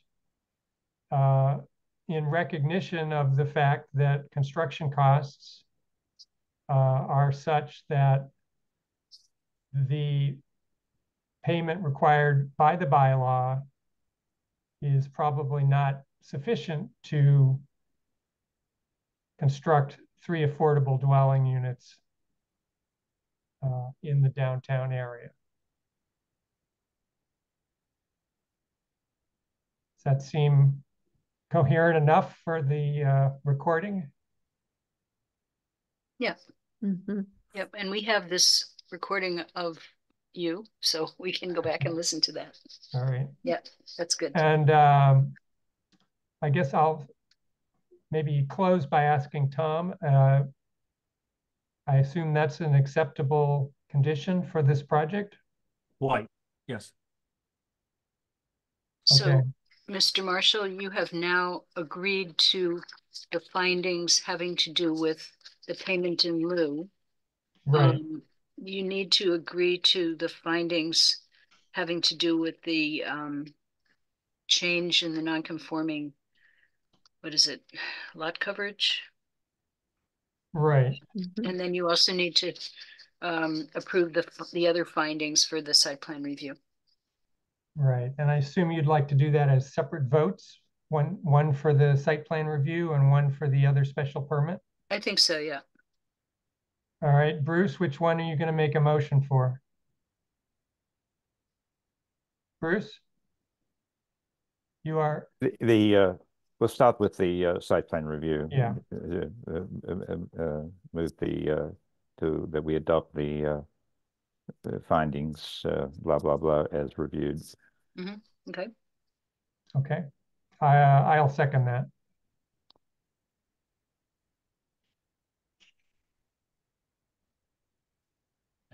Where am I?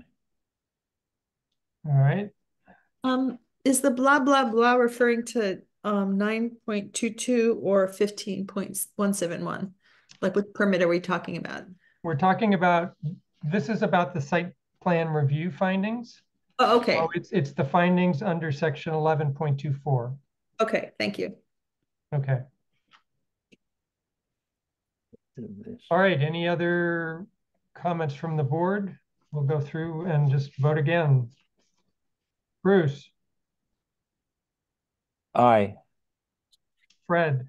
Aye. Jesse. Aye. Janet. Hi. Karen. Aye. I'm an aye as well. 6 in favor. No objections, no abstentions.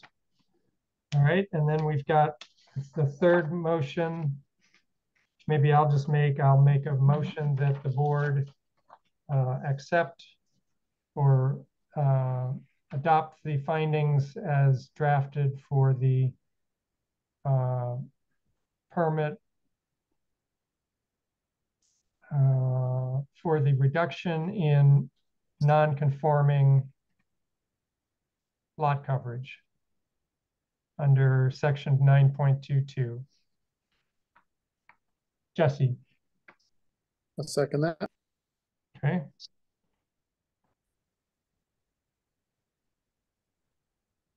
Fred. Mr. Chairman, the reduction in lot coverage, the last sentence, did we change would to will? Yes, we did. Okay, thank you. Yes, no problem. So, my motion should be that we adopt it as drafted and edited in the meeting, which I trust Jesse will find an acceptable change for his second. All right, we'll run through the roll call again. I don't see any further hands for comments. Bruce. Aye. Fred. Aye. Jesse. Aye. Janet. Hi. Karen. Aye. I'm an aye as well. Once again, 6 in favor, no objections, no abstentions. Okay, so that's findings. Chris, how's your voice holding up? You ready to go through the conditions, or do you want somebody else to read? No, I can start the conditions and we'll see how I hold up. I just had 2 cough drops, so I might do quite well. Oh, Chris, I'm happy to take over whenever you like. Oh, good. Okay. So the conditions, and we're recognizing that we are going to change one condition and add another condition, but this is the way they go. General, the project shall be built substantially in accordance with the plan submitted to the planning board and approved on tonight's date. The project shall be managed substantially in accordance with the management plan submitted to the planning board and approved on tonight's date, which is April 10th. Number 3, substantial changes to the project and/or substantial changes to any approved site plans or to the exterior of the building shall be submitted to the planning board for its review and approval prior to the work taking place. The purpose of the submittal shall be for the planning board to approve the change and/or to determine whether the changes are de minimis or significant enough to require modification of the special permit or site plan review approval. So we should strike the word special permit from that sentence because we're talking about site plan review here, I think. Is that right? Yes. These conditions relate to the site plan review. That's right. Number 4, landscaping shall be installed in accordance with the landscape plan, and once installed shall be continually maintained as needed. All disturbed areas shall be loamed and seeded unless otherwise specified. Number 5, this site plan review approval shall expire within 2 years of the date that it is filed with the town clerk, unless it has been both recorded at the Registry of Deeds and substantial construction or use has commenced within the 2-year time period. Fred? Fred, you're muted. I'm just wondering, and Janet, please chime in here. Where in this laundry list should we put in the thing that you wanted to add about the on-site management? Well, Fred, I was going to suggest that we go through all of this and then we talk about Janet's proposal. Okay. And where it should go. Janet? I thought we should talk about it when we're talking about the management plan, which is like at number 27 or so. So that seemed like All right. All right, Chris, you can go ahead. Okay, let me just make a note. Gee whiz, sorry. I just dropped my water bottle, but it was closed. The top was on it, so that's good. All right, now we finished, no, we didn't finish number 6 yet. All work, did we? Yes, no, we didn't. All work associated with the project shall be completed within 24 months of the date of issuance of the building permit. If more time is needed, the applicant shall come before the planning board at a public meeting for a review and approval of a construction and completion schedule for an extension of time. Can you scroll down? Thank you. And these conditions are related to building exterior and site improvements. Number 7, the town engineer and building commissioner shall inspect the construction of the entry driveway and all on-site paved areas for conformance to town standards. Number 8, all on-site utilities connections shall be underground. Number 9, all exterior lighting shall be dark sky compliant and shall be downcast, shielded, and shall not shine onto adjacent properties or streets. Number 10, except for what is shown on the approved plans, any air conditioning units, communication devices, and other outside mechanical equipment, whether located on the ground or on the roof, shall be screened from view and noise muffled with fencing, plantings, or other suitable materials. Oh, I forgot number 11. So these are going to have to be renumbered. Renumber. I'll make a note to myself to do that. Let's just call them by the numbers that are written down here, though, for now.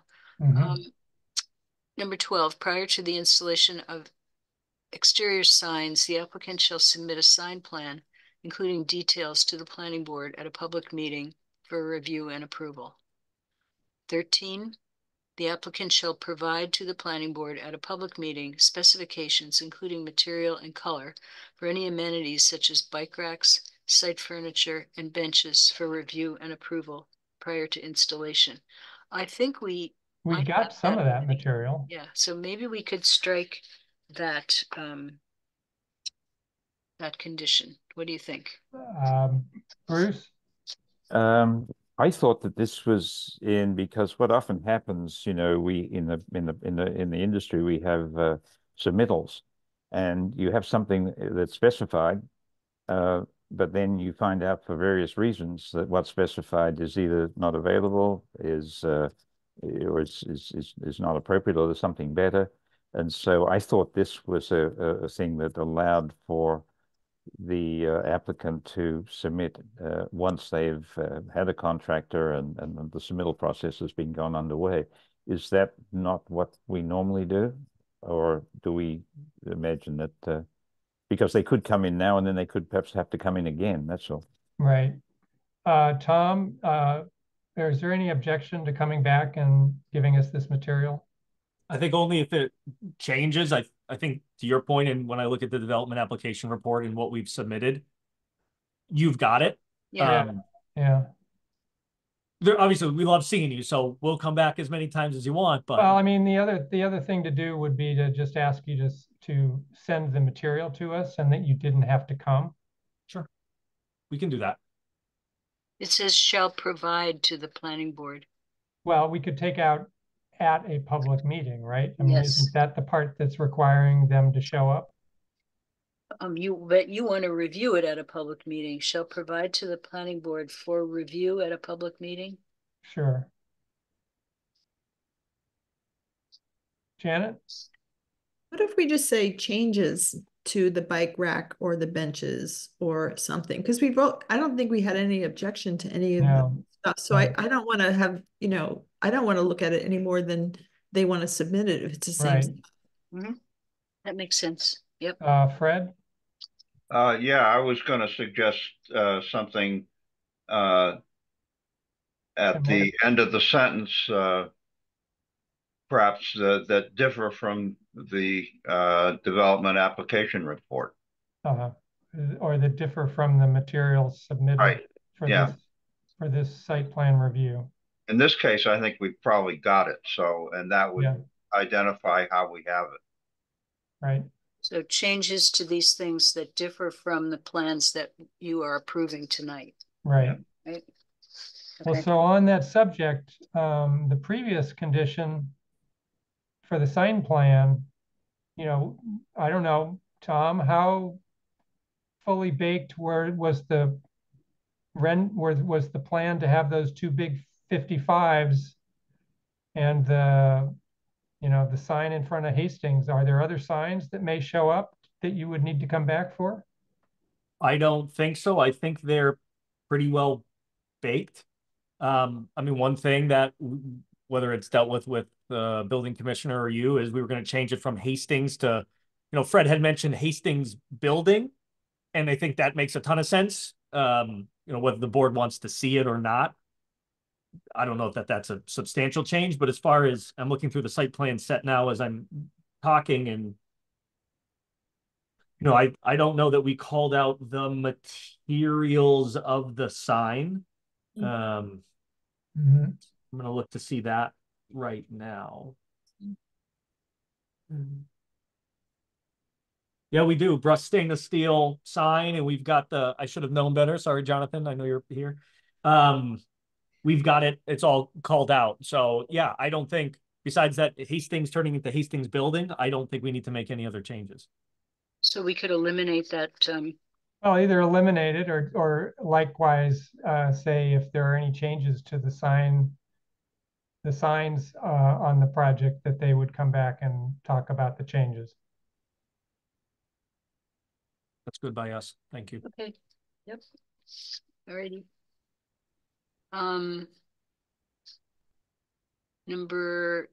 What I have is number 14, which is really something else. But anyway, outdoor bicycle storage shall be incorporated into the site improvements that the applicant proposes on site. I think they've already done that, so we could eliminate this condition. And then the next one, indoor bicycle storage shall be located inside the building in the room labeled bike storage as shown in the submitted plan of the first floor. You want to keep that in there? Yeah. It seems a little bit sort of superfluous. Yeah, I think it's borrowed from another project, so I think we can. It's like saying, people will sleep in the rooms labeled bedrooms in the suites, and that's right. And there's no suspicion that they won't provide bicycle storage because it's on the plan. Okay, so the next one is building interior and use. The building shall meet all local required energy efficiency codes and the regulations of the stretch energy code. In addition, low flow plumbing fixtures shall be installed throughout the project.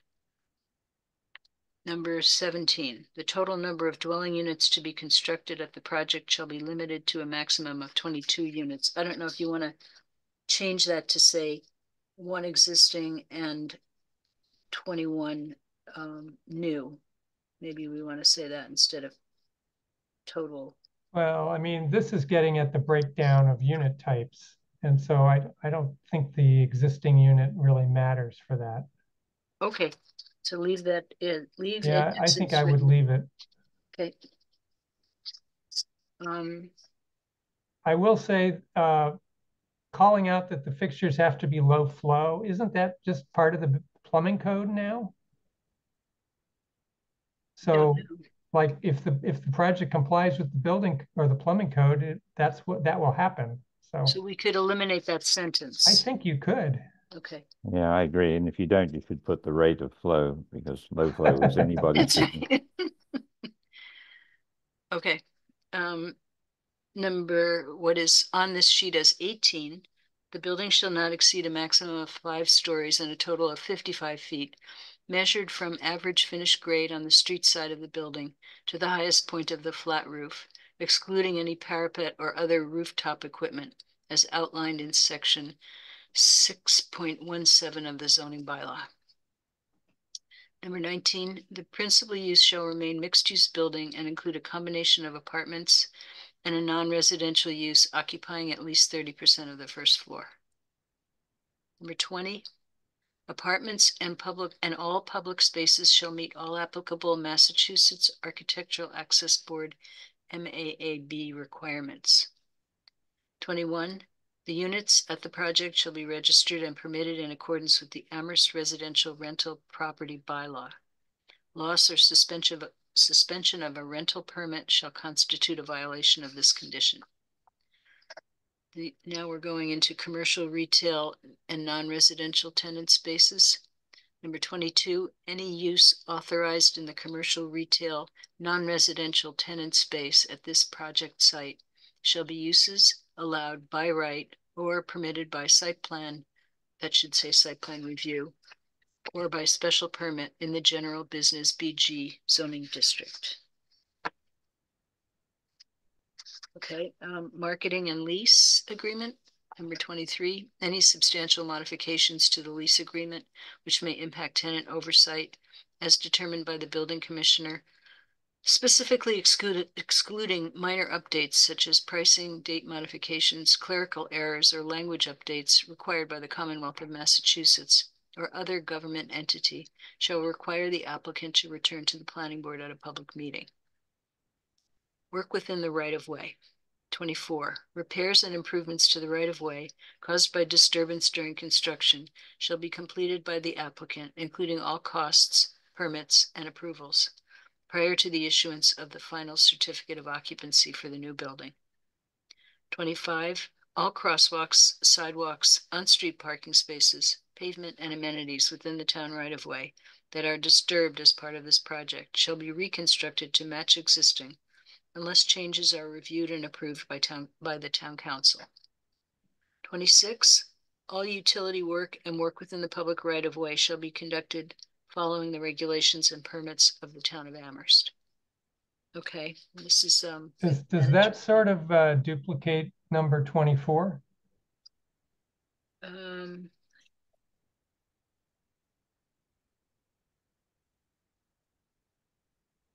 It sort of does, doesn't it?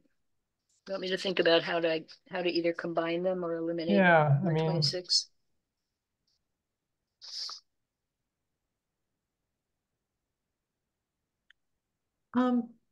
Doug? Yes, Janet? I think sometimes the building commissioner wants like really obvious things said in the permit. Okay, well, and that, I think that might fall into the category saying, yes, you have to follow the permit conditions or the building, that Chris, thing. I guess, yeah, why don't you just talk with Rob about that and just, it looks to me like it's basically duplication, but if he has some reason to keep it, I guess you can keep it. Okay. Now we're going into management plan. Do you want to talk about Janet's proposal for Sure, why don't we go ahead and do that? resident manager? I'm gonna so Janet, Chris forwarded an email from you that I think I also got with provisions for on-site residential manager if the tenants are 85% or more students. So why don't we talk about that one first? Sam, do you have that you could bring up?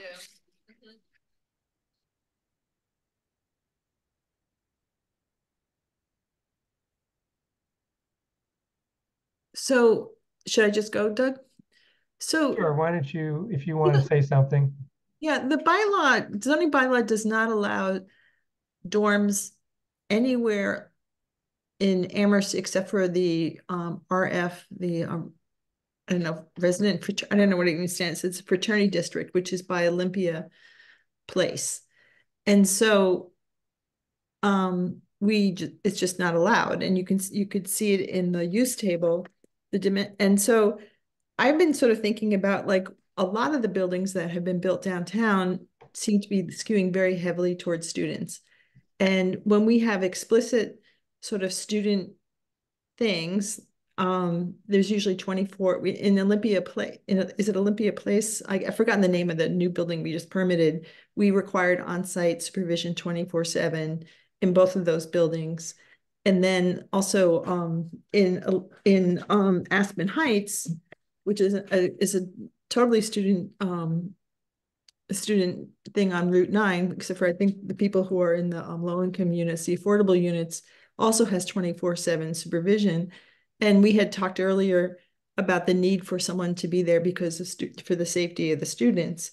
And so part of me is sort of thinking about like what happens when so many of the buildings downtown are turning in just to be student housing, which of course can shift. And so I was thinking like, let's make sure those people are safe. Let's do some on-site management, especially at night when people are most unsafe or making poor decisions or just keeping tabs on people.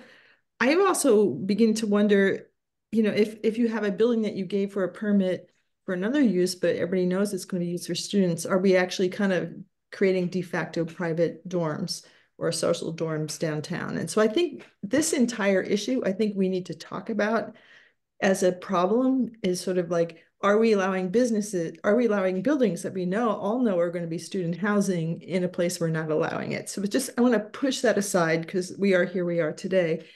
I'm actually really happy to hear that Barry Roberts is happy to provide supervision 24/7. So maybe we just make that a condition, acknowledging that, just make that a condition and push this issue aside, or let's say there's a tipping point where there's so many residents that it's actually, it's not safe for students to be unsupervised. I know. All right, thanks, Janet. Bruce? Doug, I really don't want to talk about this anymore. We spent a lot of time last time talking about it, so I think we've heard the arguments. Yep. And I appreciate that Janet has drafted the condition, and I'd simply like to look at that. And from what Thomas reported, the applicant's willingness to do this, I would say we should happily insert it. So I'm really quite prepared just to look at the text here and make sure it's clear and propose that it be inserted. I would like to look at the rest of the management section. Yeah, we're going to continue. We're going to continue with the rest of the. Yeah.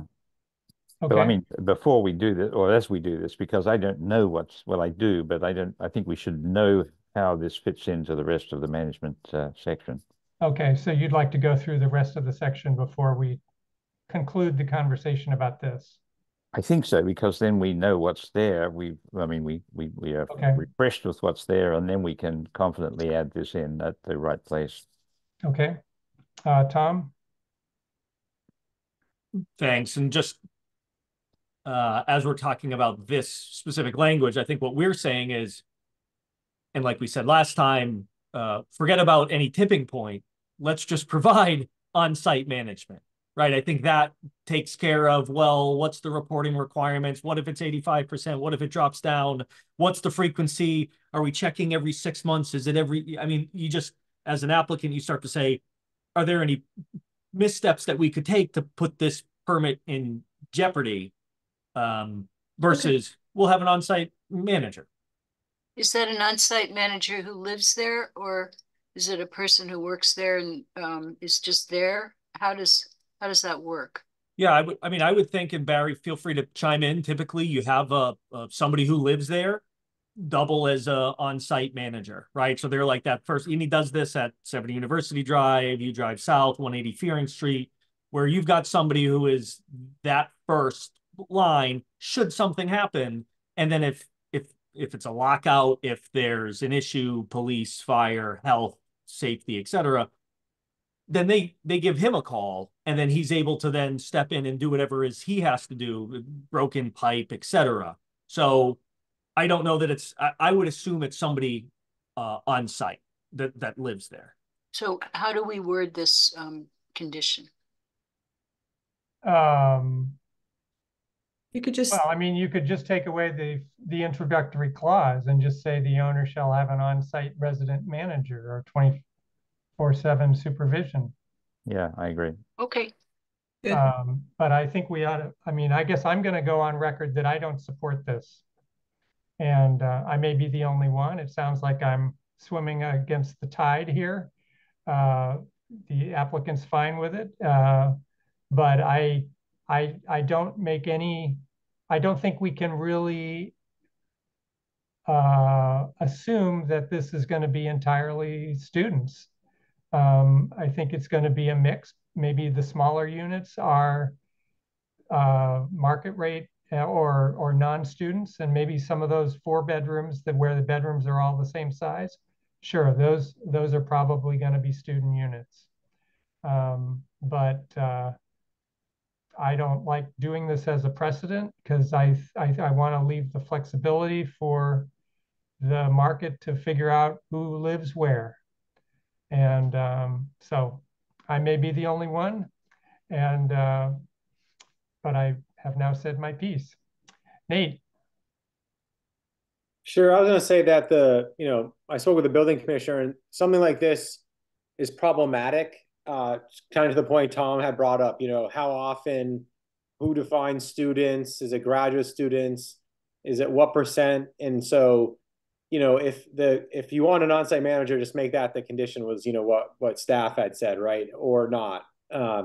Okay. The difference being that the ones that are permitted in the fraternity residence district is a specific use allowed in the bylaw for matriculated students. And the idea is that it's marketed only to students of UMass, Hampshire, or Amherst, right? This is just a market rate development that may have some students and may have majority students, but the idea that there's some threshold after which you have to report it or who reports it, when, frequency, all that is just, it's, to me, that becomes one of those unenforceable conditions. And I think, as Tom mentioned, it becomes problematic probably for both the applicant and the town in the future. So if we want an on-site manager, the recommendation from the building commissioner, and we were talking, is like, just make that the condition, that there be a resident manager. And that's what, there's a rental registration bylaw too that'll overlap with this, that has certain provisions as well. And so, I think what, as Doug said, if we just get rid of that clause and just have that the owner shall have an on-site resident manager or some supervision, that's sufficient.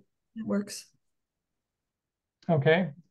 Do you want to vote on this? Yeah, I do think we should vote. Maybe only because I don't support it. It sounds like everybody else does.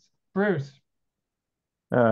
I would suggest the amendment as suggested, removing that first clause and start, the owner shall have an on-site manager or 24/7 supervision in order to ensure the safety, health, and of tenants. So I would delete students of tenants. And then I think, I don't think there's a reason to have the final sentence either. So I think it can be just the, basically the owner shall have, all the way down to the word tenants minus the word student. That would be what I would suggest we vote on. And delete the last sentence. Yeah. Janet. It'd be great to, I would like to hone it down to what we can, most of us or all of us can agree on. So I agree. I support that change. Okay. Fred? Yeah, I'm also supporting that change. Okay. All right. So we've heard from everybody except Karen. And support the change. You support the change too. So is there any point in going through a motion here? It sounds like we've got 5 in favor and 1 opposed. Mm-hmm. So in that case, we'll add the, Janet, I see your hand. Is it our legacy? Okay.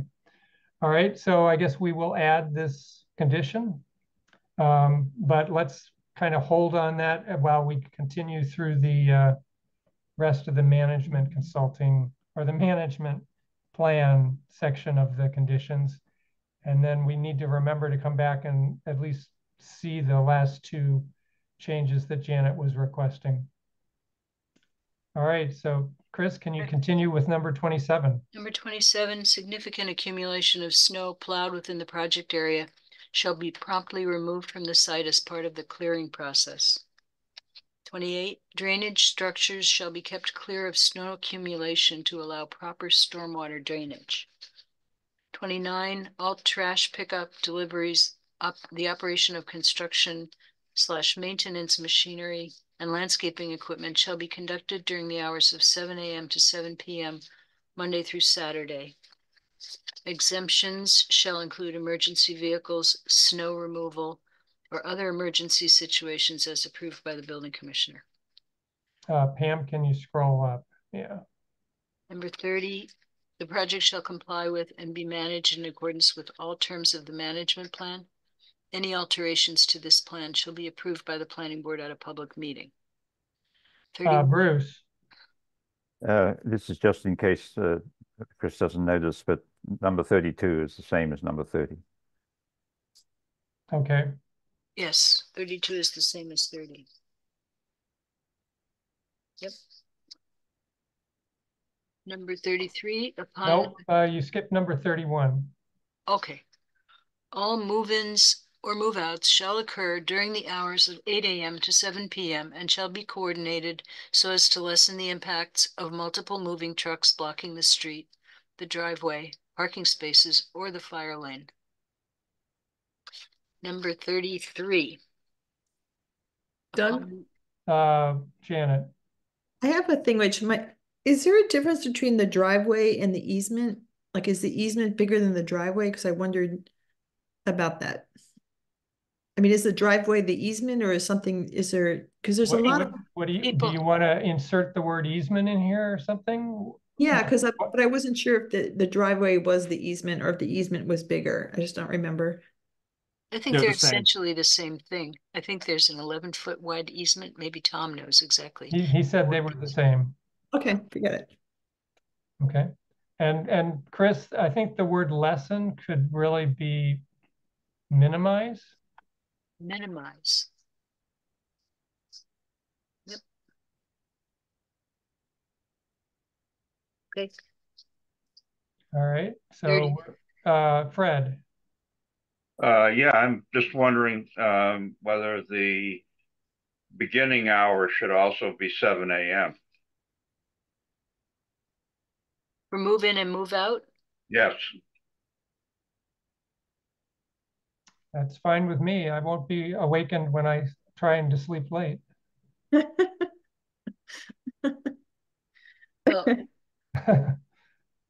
you're going to wake up earlier. Okay. Those are the hours that people are allowed to make noise downtown. So I guess that's okay. For construction and things like that. All right. Now, are we ready to move on to 33? Yes. Okay, 33, upon a change of ownership or if the property is no longer managed by South Pleasant Street LLC, the new owner and or manager shall submit a new management plan to the planning board at a public meeting for its review and approval. The purpose of the meeting shall be for the board to determine whether conditions of the permit are being complied with and whether any modification to the site plan review approval or management plan is required. All right. Construction. We don't. These are all the boilerplate things. Yeah. So if you want to just skip through. Can we skip those and maybe go back to Janet's email and just look at the last two that she was. Janet's email has to do with another, with completion of work. So Yeah, that's number 50. That was actually my second one about the time frame was actually covered already. I didn't read it. So number 2, forget, because that's already Well, I think what we have is we already have a timeline for starting work. I thought there was a timeline to finish it. On number 6. I didn't read that. So number 6 in the beginning is saying you have to be done within 24 months or come talk to us. Okay. And I think that was I misread it. So, So that's fine. So we can skip that. Chris, Okay. do you have the edit that Rob Mora came up with? Yes, Pam has that. Good She language. can show it to you. But we haven't gotten to number 50 yet, so do we want Oh, to? okay. Yeah, Sorry. why don't we look at number 50 if that needs to be discussed? So we're going to skip all of the ones that have to do with Construction. construction, right? Because they're the boilerplate things that we say all the time. Yes. And then 50 is a part of completion of work.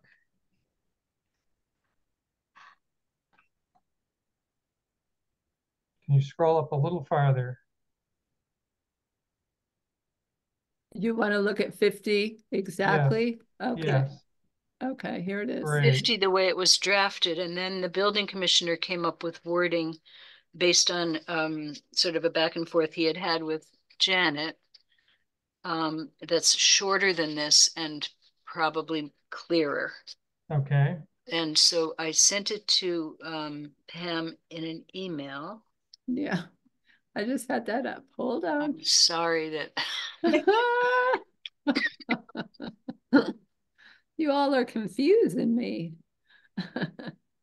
All right, here we go. hey, the building commissioner may impose surety requirements to guarantee completion of any required work, including for landscaping, paving, or any other unfinished item, before issuing a temporary occupancy permit. The surety shall be provided by the owner, and the value shall cover the costs required to complete all work. The applicant will provide the building commissioner with an estimate of costs to complete the work, including the costs to the town to do the work, project management fees, prevailing wage, and competitive bidding requirements, and the impact of inflation. So is that fine with everyone? It's fine with me. Tom? Yeah, just a question. I know it says the building commissioner may impose, can he determine what those requirements are? So by way of example, Barry provides all this information, needs the TCO, but it's Barry, it's a limited amount of work. We don't have to go through the whole thing where Rob's hands are tied to say it must be in this amount, right? So I'm just looking for, does Rob have discretion within the imposition of that surety requirement to modify that amount based upon his reasonable judgment? I think so. I think that's what he usually does. Okay, as long as that's, and we've got this recording, so that's fine by me. Bruce? I just want to understand this. The applicant shall provide the building commissioner. So the applicant is doing this, providing the building commissioner with a cost to complete the work, including costs to the town to do the work. And this is where we get into prevailing wage and so forth. So it sounds like this number is going to be much larger than the applicant would need to complete the work. I just want to be clear that that's intended. I think it is, but the amount of work that the town would have to do, presumably, is not very great if it's in the town right of way. Maybe this includes more than just the town right of way. Oh, okay. Yeah, I mean, this looks to me like a completion. So I it's thought completion of the project. Doesn't matter where it is. I thought when I saw this, I thought, oh, this is like what happened with Spring Street, where the temporary permit was wanted, but in order to get it, there was a fairly large amount of money that was required to complete the work, and that was some surety payment was calculated in relate to that. But there was almost all of the landscaping around the building was involved, as I recall, and if it's done at prevailing wage, then it's going to be even more. So I just want to be sure that we're, this is what we're talking about. I think you're Well, right. I mean, it also is not stated that the building commissioner has to set the value of the surety to whatever the applicant says the number should be. I mean, the applicant's going to provide them with an estimate, but the building commissioner could reject that and say, no, I think it's going to be higher. Yes, it says that the value shall cover the costs required to complete all Well, work. in whose opinion? I mean, Uh, is this better than what we already have as our boilerplate? Okay, so Bruce, are you done? I've got Janet and Nate. yes, I'm done. Before we go back to the original language and look at that. Janet? So I think this is what the boilerplate is saying, kind of broken out into more clear sentences. Okay. And I remember this issue coming up when we were in the Amherst Hills, like completion of work for the roads. And the estimates that came back were much higher than the actual cost because of the prevailing wage and competitive bidding. And also they were like using bids that were really based on, I don't know if it was statewide, but at that time it was much cheaper to do road work here. And so, and the surety isn't like you have to put, 500,000, you're actually kind of buying a little bond, a little, you're buying the surety or the guarantee, a guarantor and things like that. But I think this sentence is just saying what is the boilerplate, but I just found it really hard to follow. Okay. Nate? Yeah, thanks, Doug. No, I was going to say that this summarizes what is there, and that the idea is that the applicant does the work, right? And shows what the cost is to the town, should the town have to complete it because the contractor doesn't. And so that's why we factor in prevailing wage and everything else. And yeah, maybe there's a 40% cost increase, right? We say prevailing wage is probably a 20 or 25% increase. And then if you add the other fees. And so the idea would be, right, if they don't finish the landscaping, we have to hire someone. What does that cost us to do? And so I think this makes sense. And so really what we're trying to do is give a basis for the surety amount. So the applicant it's their due diligence to come up with it and say, okay, here's what it is. And then the building commissioner uses that as a guide. Agreed, Right. They don't have to pinpoint it on that, but at least we have, there's some reason for it, as opposed to just something that the building commissioner comes up with or has to research on their own. We're asking the applicant to do that for us as the basis for a surety.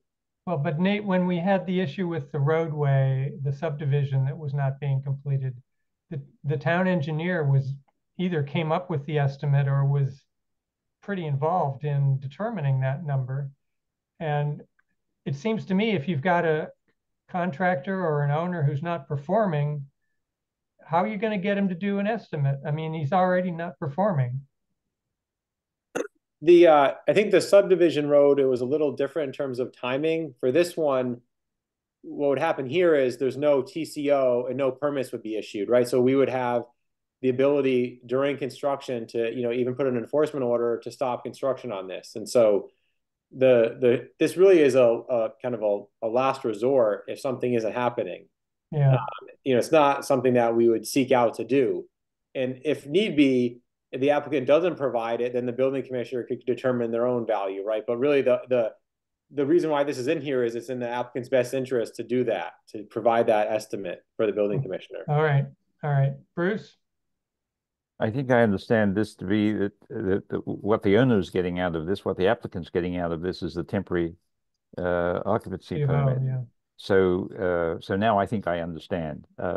If you don't want to get the temporary occupancy, if you want to just wait out and do the work and then get the regular, then no problem, do it. But I think I now understand that for the benefit of being granted a temporary occupancy permit, the applicant is expected to do the following, and now that makes sense. Okay. All right. Do any board members object to using this language and replacing the other language for item number 50? Raise your hand if you object. All right. So I will take that as consensus, Chris, that we will adopt this language. Okay. And this does come right after a statement, any temporary certificates of occupancy shall be approved by the building commissioner. So it's related to that. Yep. Okay. All right. All right. So we kind of skipped the boilerplate. Now I guess we're down to the affordable units. Yes, and I think the first set of conditions related to affordable units would not apply because we are not talking about made the payment. We're not talking about units on site, right? So we would skip to what is in the draft as number 55. Yep. Okay, if the planning board approves the project and grants the special permit to allow payment in lieu of providing affordable units on site in accordance with section 15.171 of the zoning bylaw, the following conditions shall apply. A, at least 12% of the new units or 3 units will be required as part of this project shall be provided for via a payment in lieu of providing on-site units. The payment in lieu shall be, and we're going to say We're going to 1 use the point. bylaw shall One. be at least the amount that's indicated in the bylaw. The 1.1. Is that what we want to say, or do we want to say the specific number, 1.12400? Well, yeah, shall be at least 1.124 million. Yeah, okay. Which is 3 times something smaller. Mm-hmm. And then C, the payment shall be made to the town of Amherst payable to the Amherst Municipal Affordable Housing Trust prior to the issuance of any certificate of occupancy. So we might want to use the similar language in the motion for the findings, where we say, the applicant is invited to pay more in number B here. So you want to add that language? Well, it's not really a condition, but that's Tom? what I was thinking, Doug. It's not a condition. Yeah, I maybe think we should. I put up my hand because you said payment shall be at least, and that was kind of gratuitous. That was enough. And I thought that was important, but I just wanted to make sure that the 2 words at least are included in this. Then it's a condition. Okay. That makes sense. All right, Tom? Sure. I'm going to go to 55A. At least 12% of the net increase. So same comment that I had last time, just because of the way that the inclusionary zoning works. Net increase. You could say net increase in unit count. 12% of the net increase in unit count. Okay. Thanks. Okay. Okay, so we're good with number 55? I think so. And then 56. Amenities, the entire project site and buildings shall be smoke-free, non-smoking to the extent allowed by law. Okay. And then I have another condition that I'd like to add, and this is taken from a previous, it was actually taken from the project down on Southeast Street. An A&R, parentheses, approval not required, close parentheses, plan, shall be submitted to the planning board for endorsement, showing the 2 parcels, 45 and 55 South Pleasant Street, combined into 1 parcel. The A&R plan shall be recorded at the Registry of Deeds prior to the issuance of a building permit. Okay? Okay. All right. And you'll figure out which section that belongs in? Yeah. It's probably not under amenities. No. Okay, so those conditions, that's the result of reading the conditions. Do you want to vote on these conditions? Yes. Bruce? That's what I put my hand up for. All right. Move that we approve conditions as reviewed and amended. Well, I can't even do the numbers because they'll change. I think that's enough. Move that we approve the conditions as reviewed and amended. All right. During the meeting. Karen? Second. Thank you, Karen. Any conversation, any comments from the board? All right. We'll go through another vote.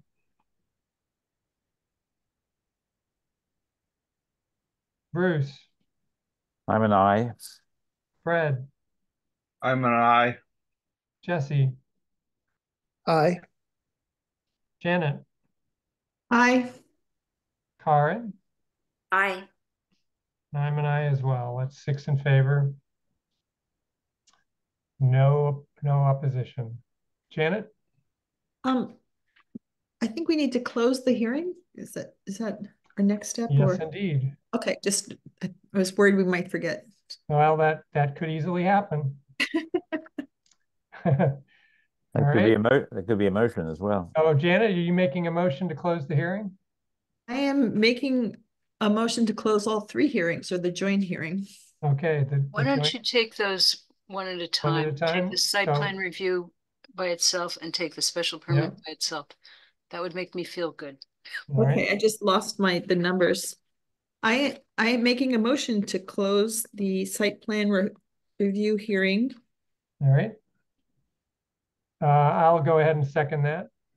Anybody? Now, do you want to combine that with approving the site plan review and with conditions and findings as discussed?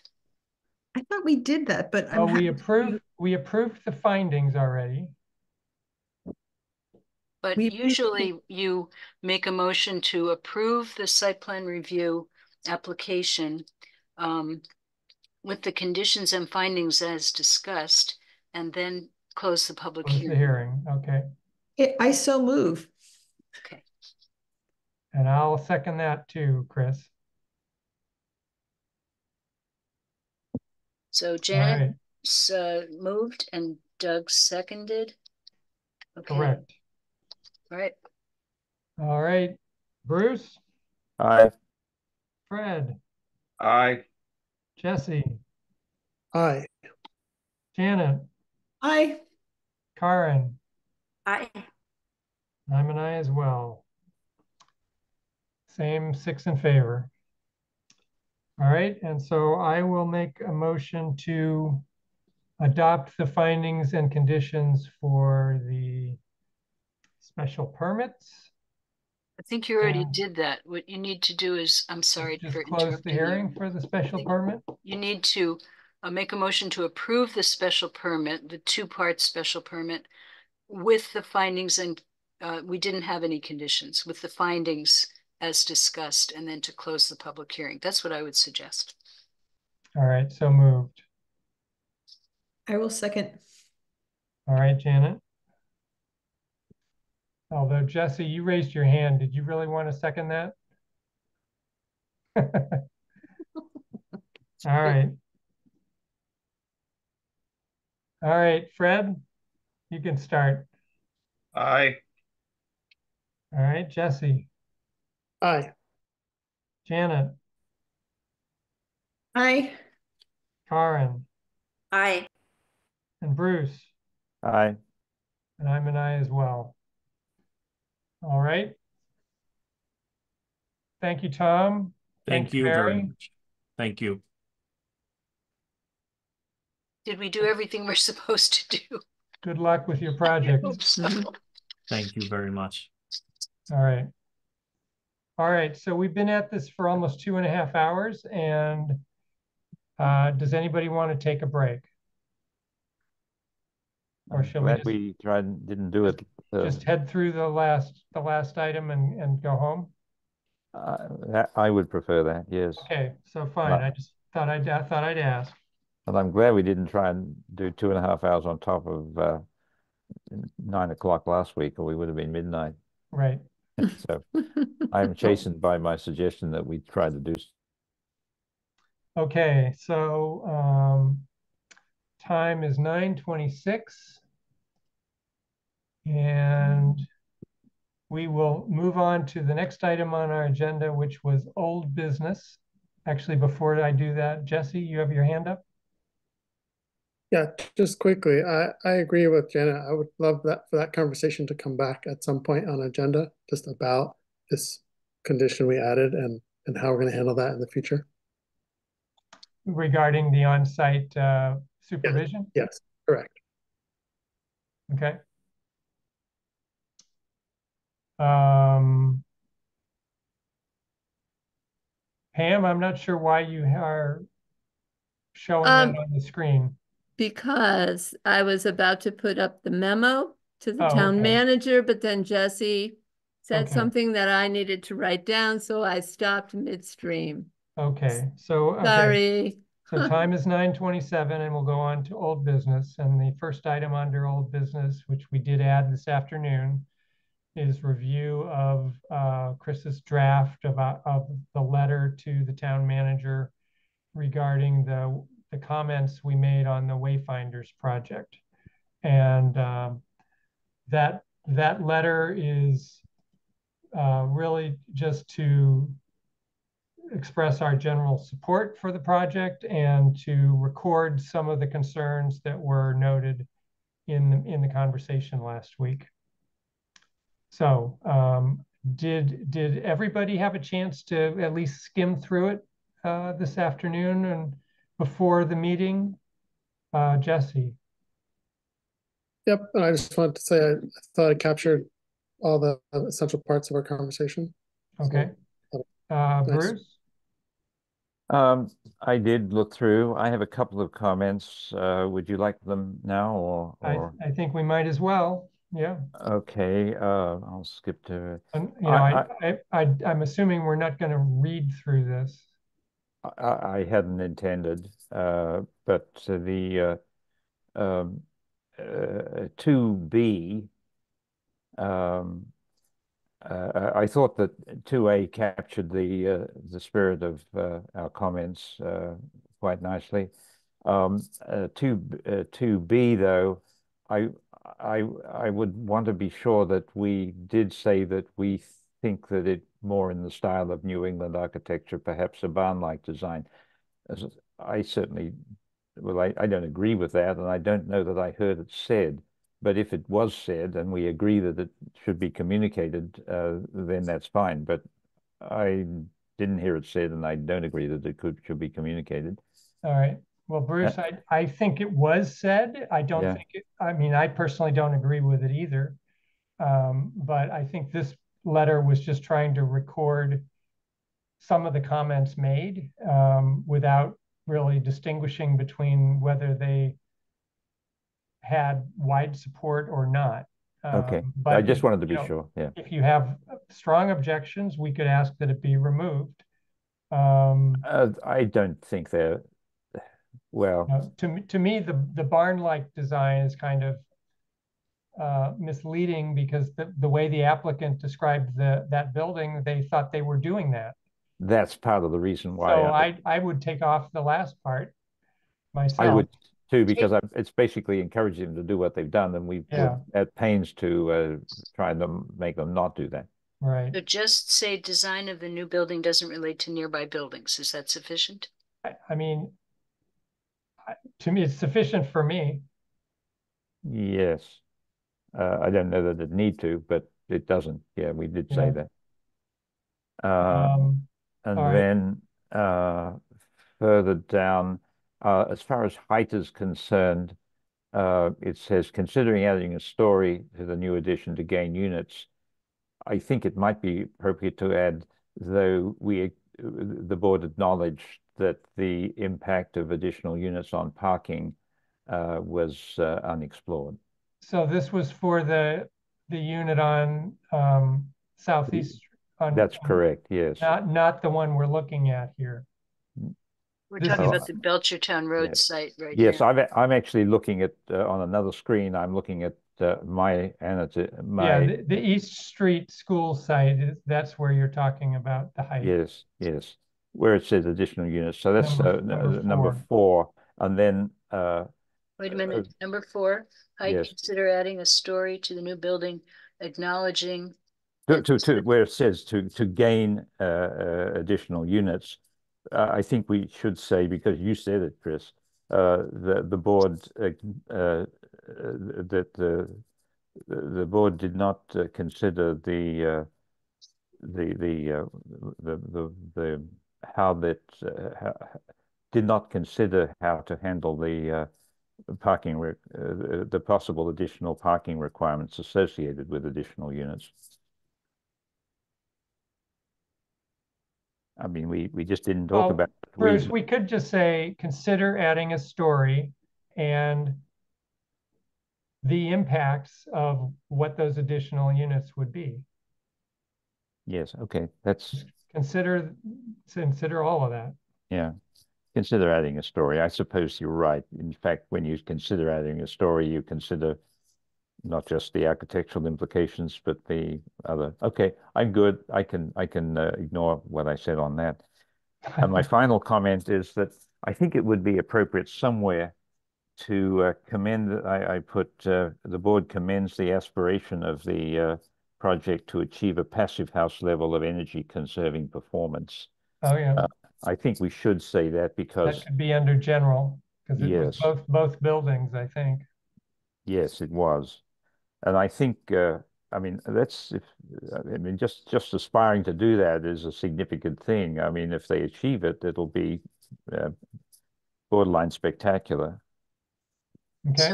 So the board commends the aspiration of the project to achieve passive house certification? Yes. Yes. Okay. Yes. And that would be That'd be under general. general, which is where it's Well, isn't that at the beginning? the beginning, yeah. Yeah. But before you go to the specific site. Yes. Oh, I see. You don't really have a general section.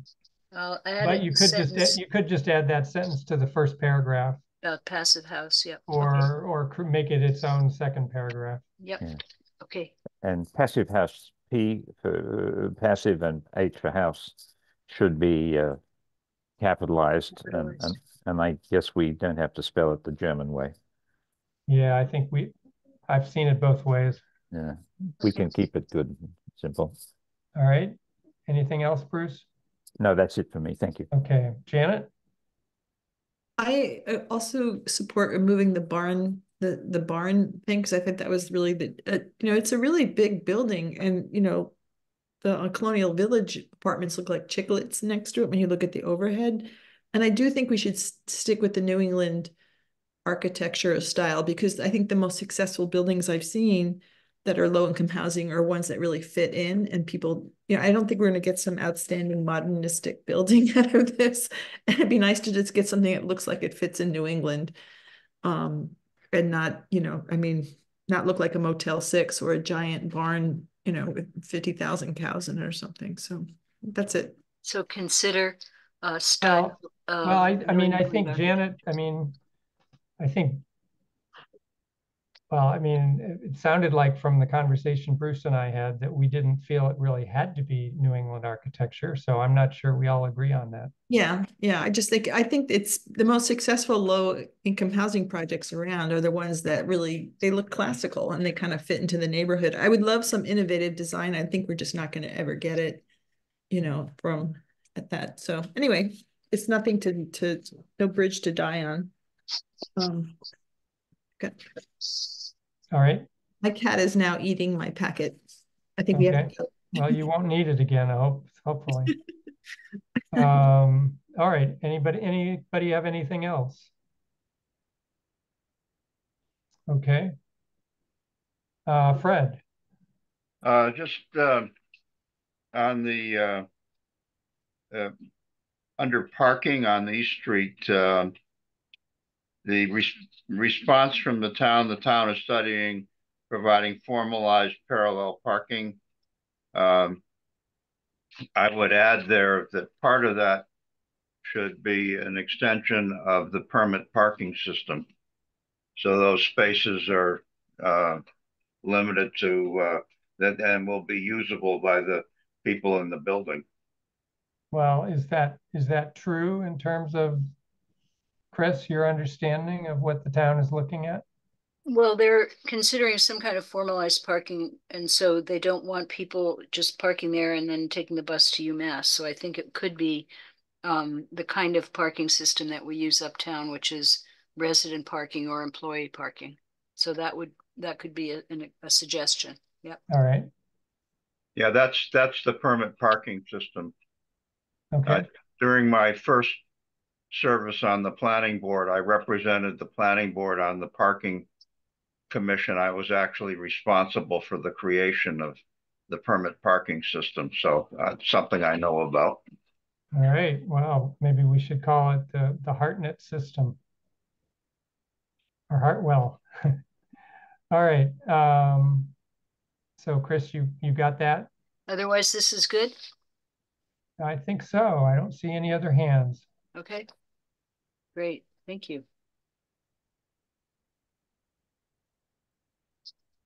All right. Let's see, Chris, any other items not available 48 hours in advance? No, no, sir. All right. Time is 9:37. And unless other members have anything they want to say before we adjourn, I think we can adjourn.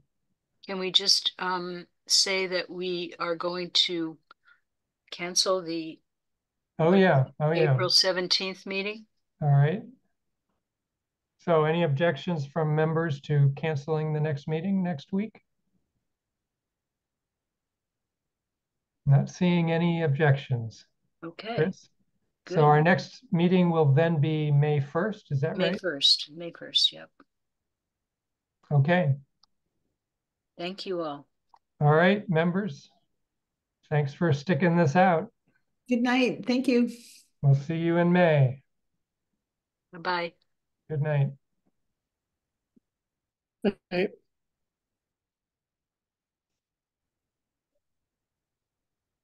All right. Good night, Fred. Good night, Pam.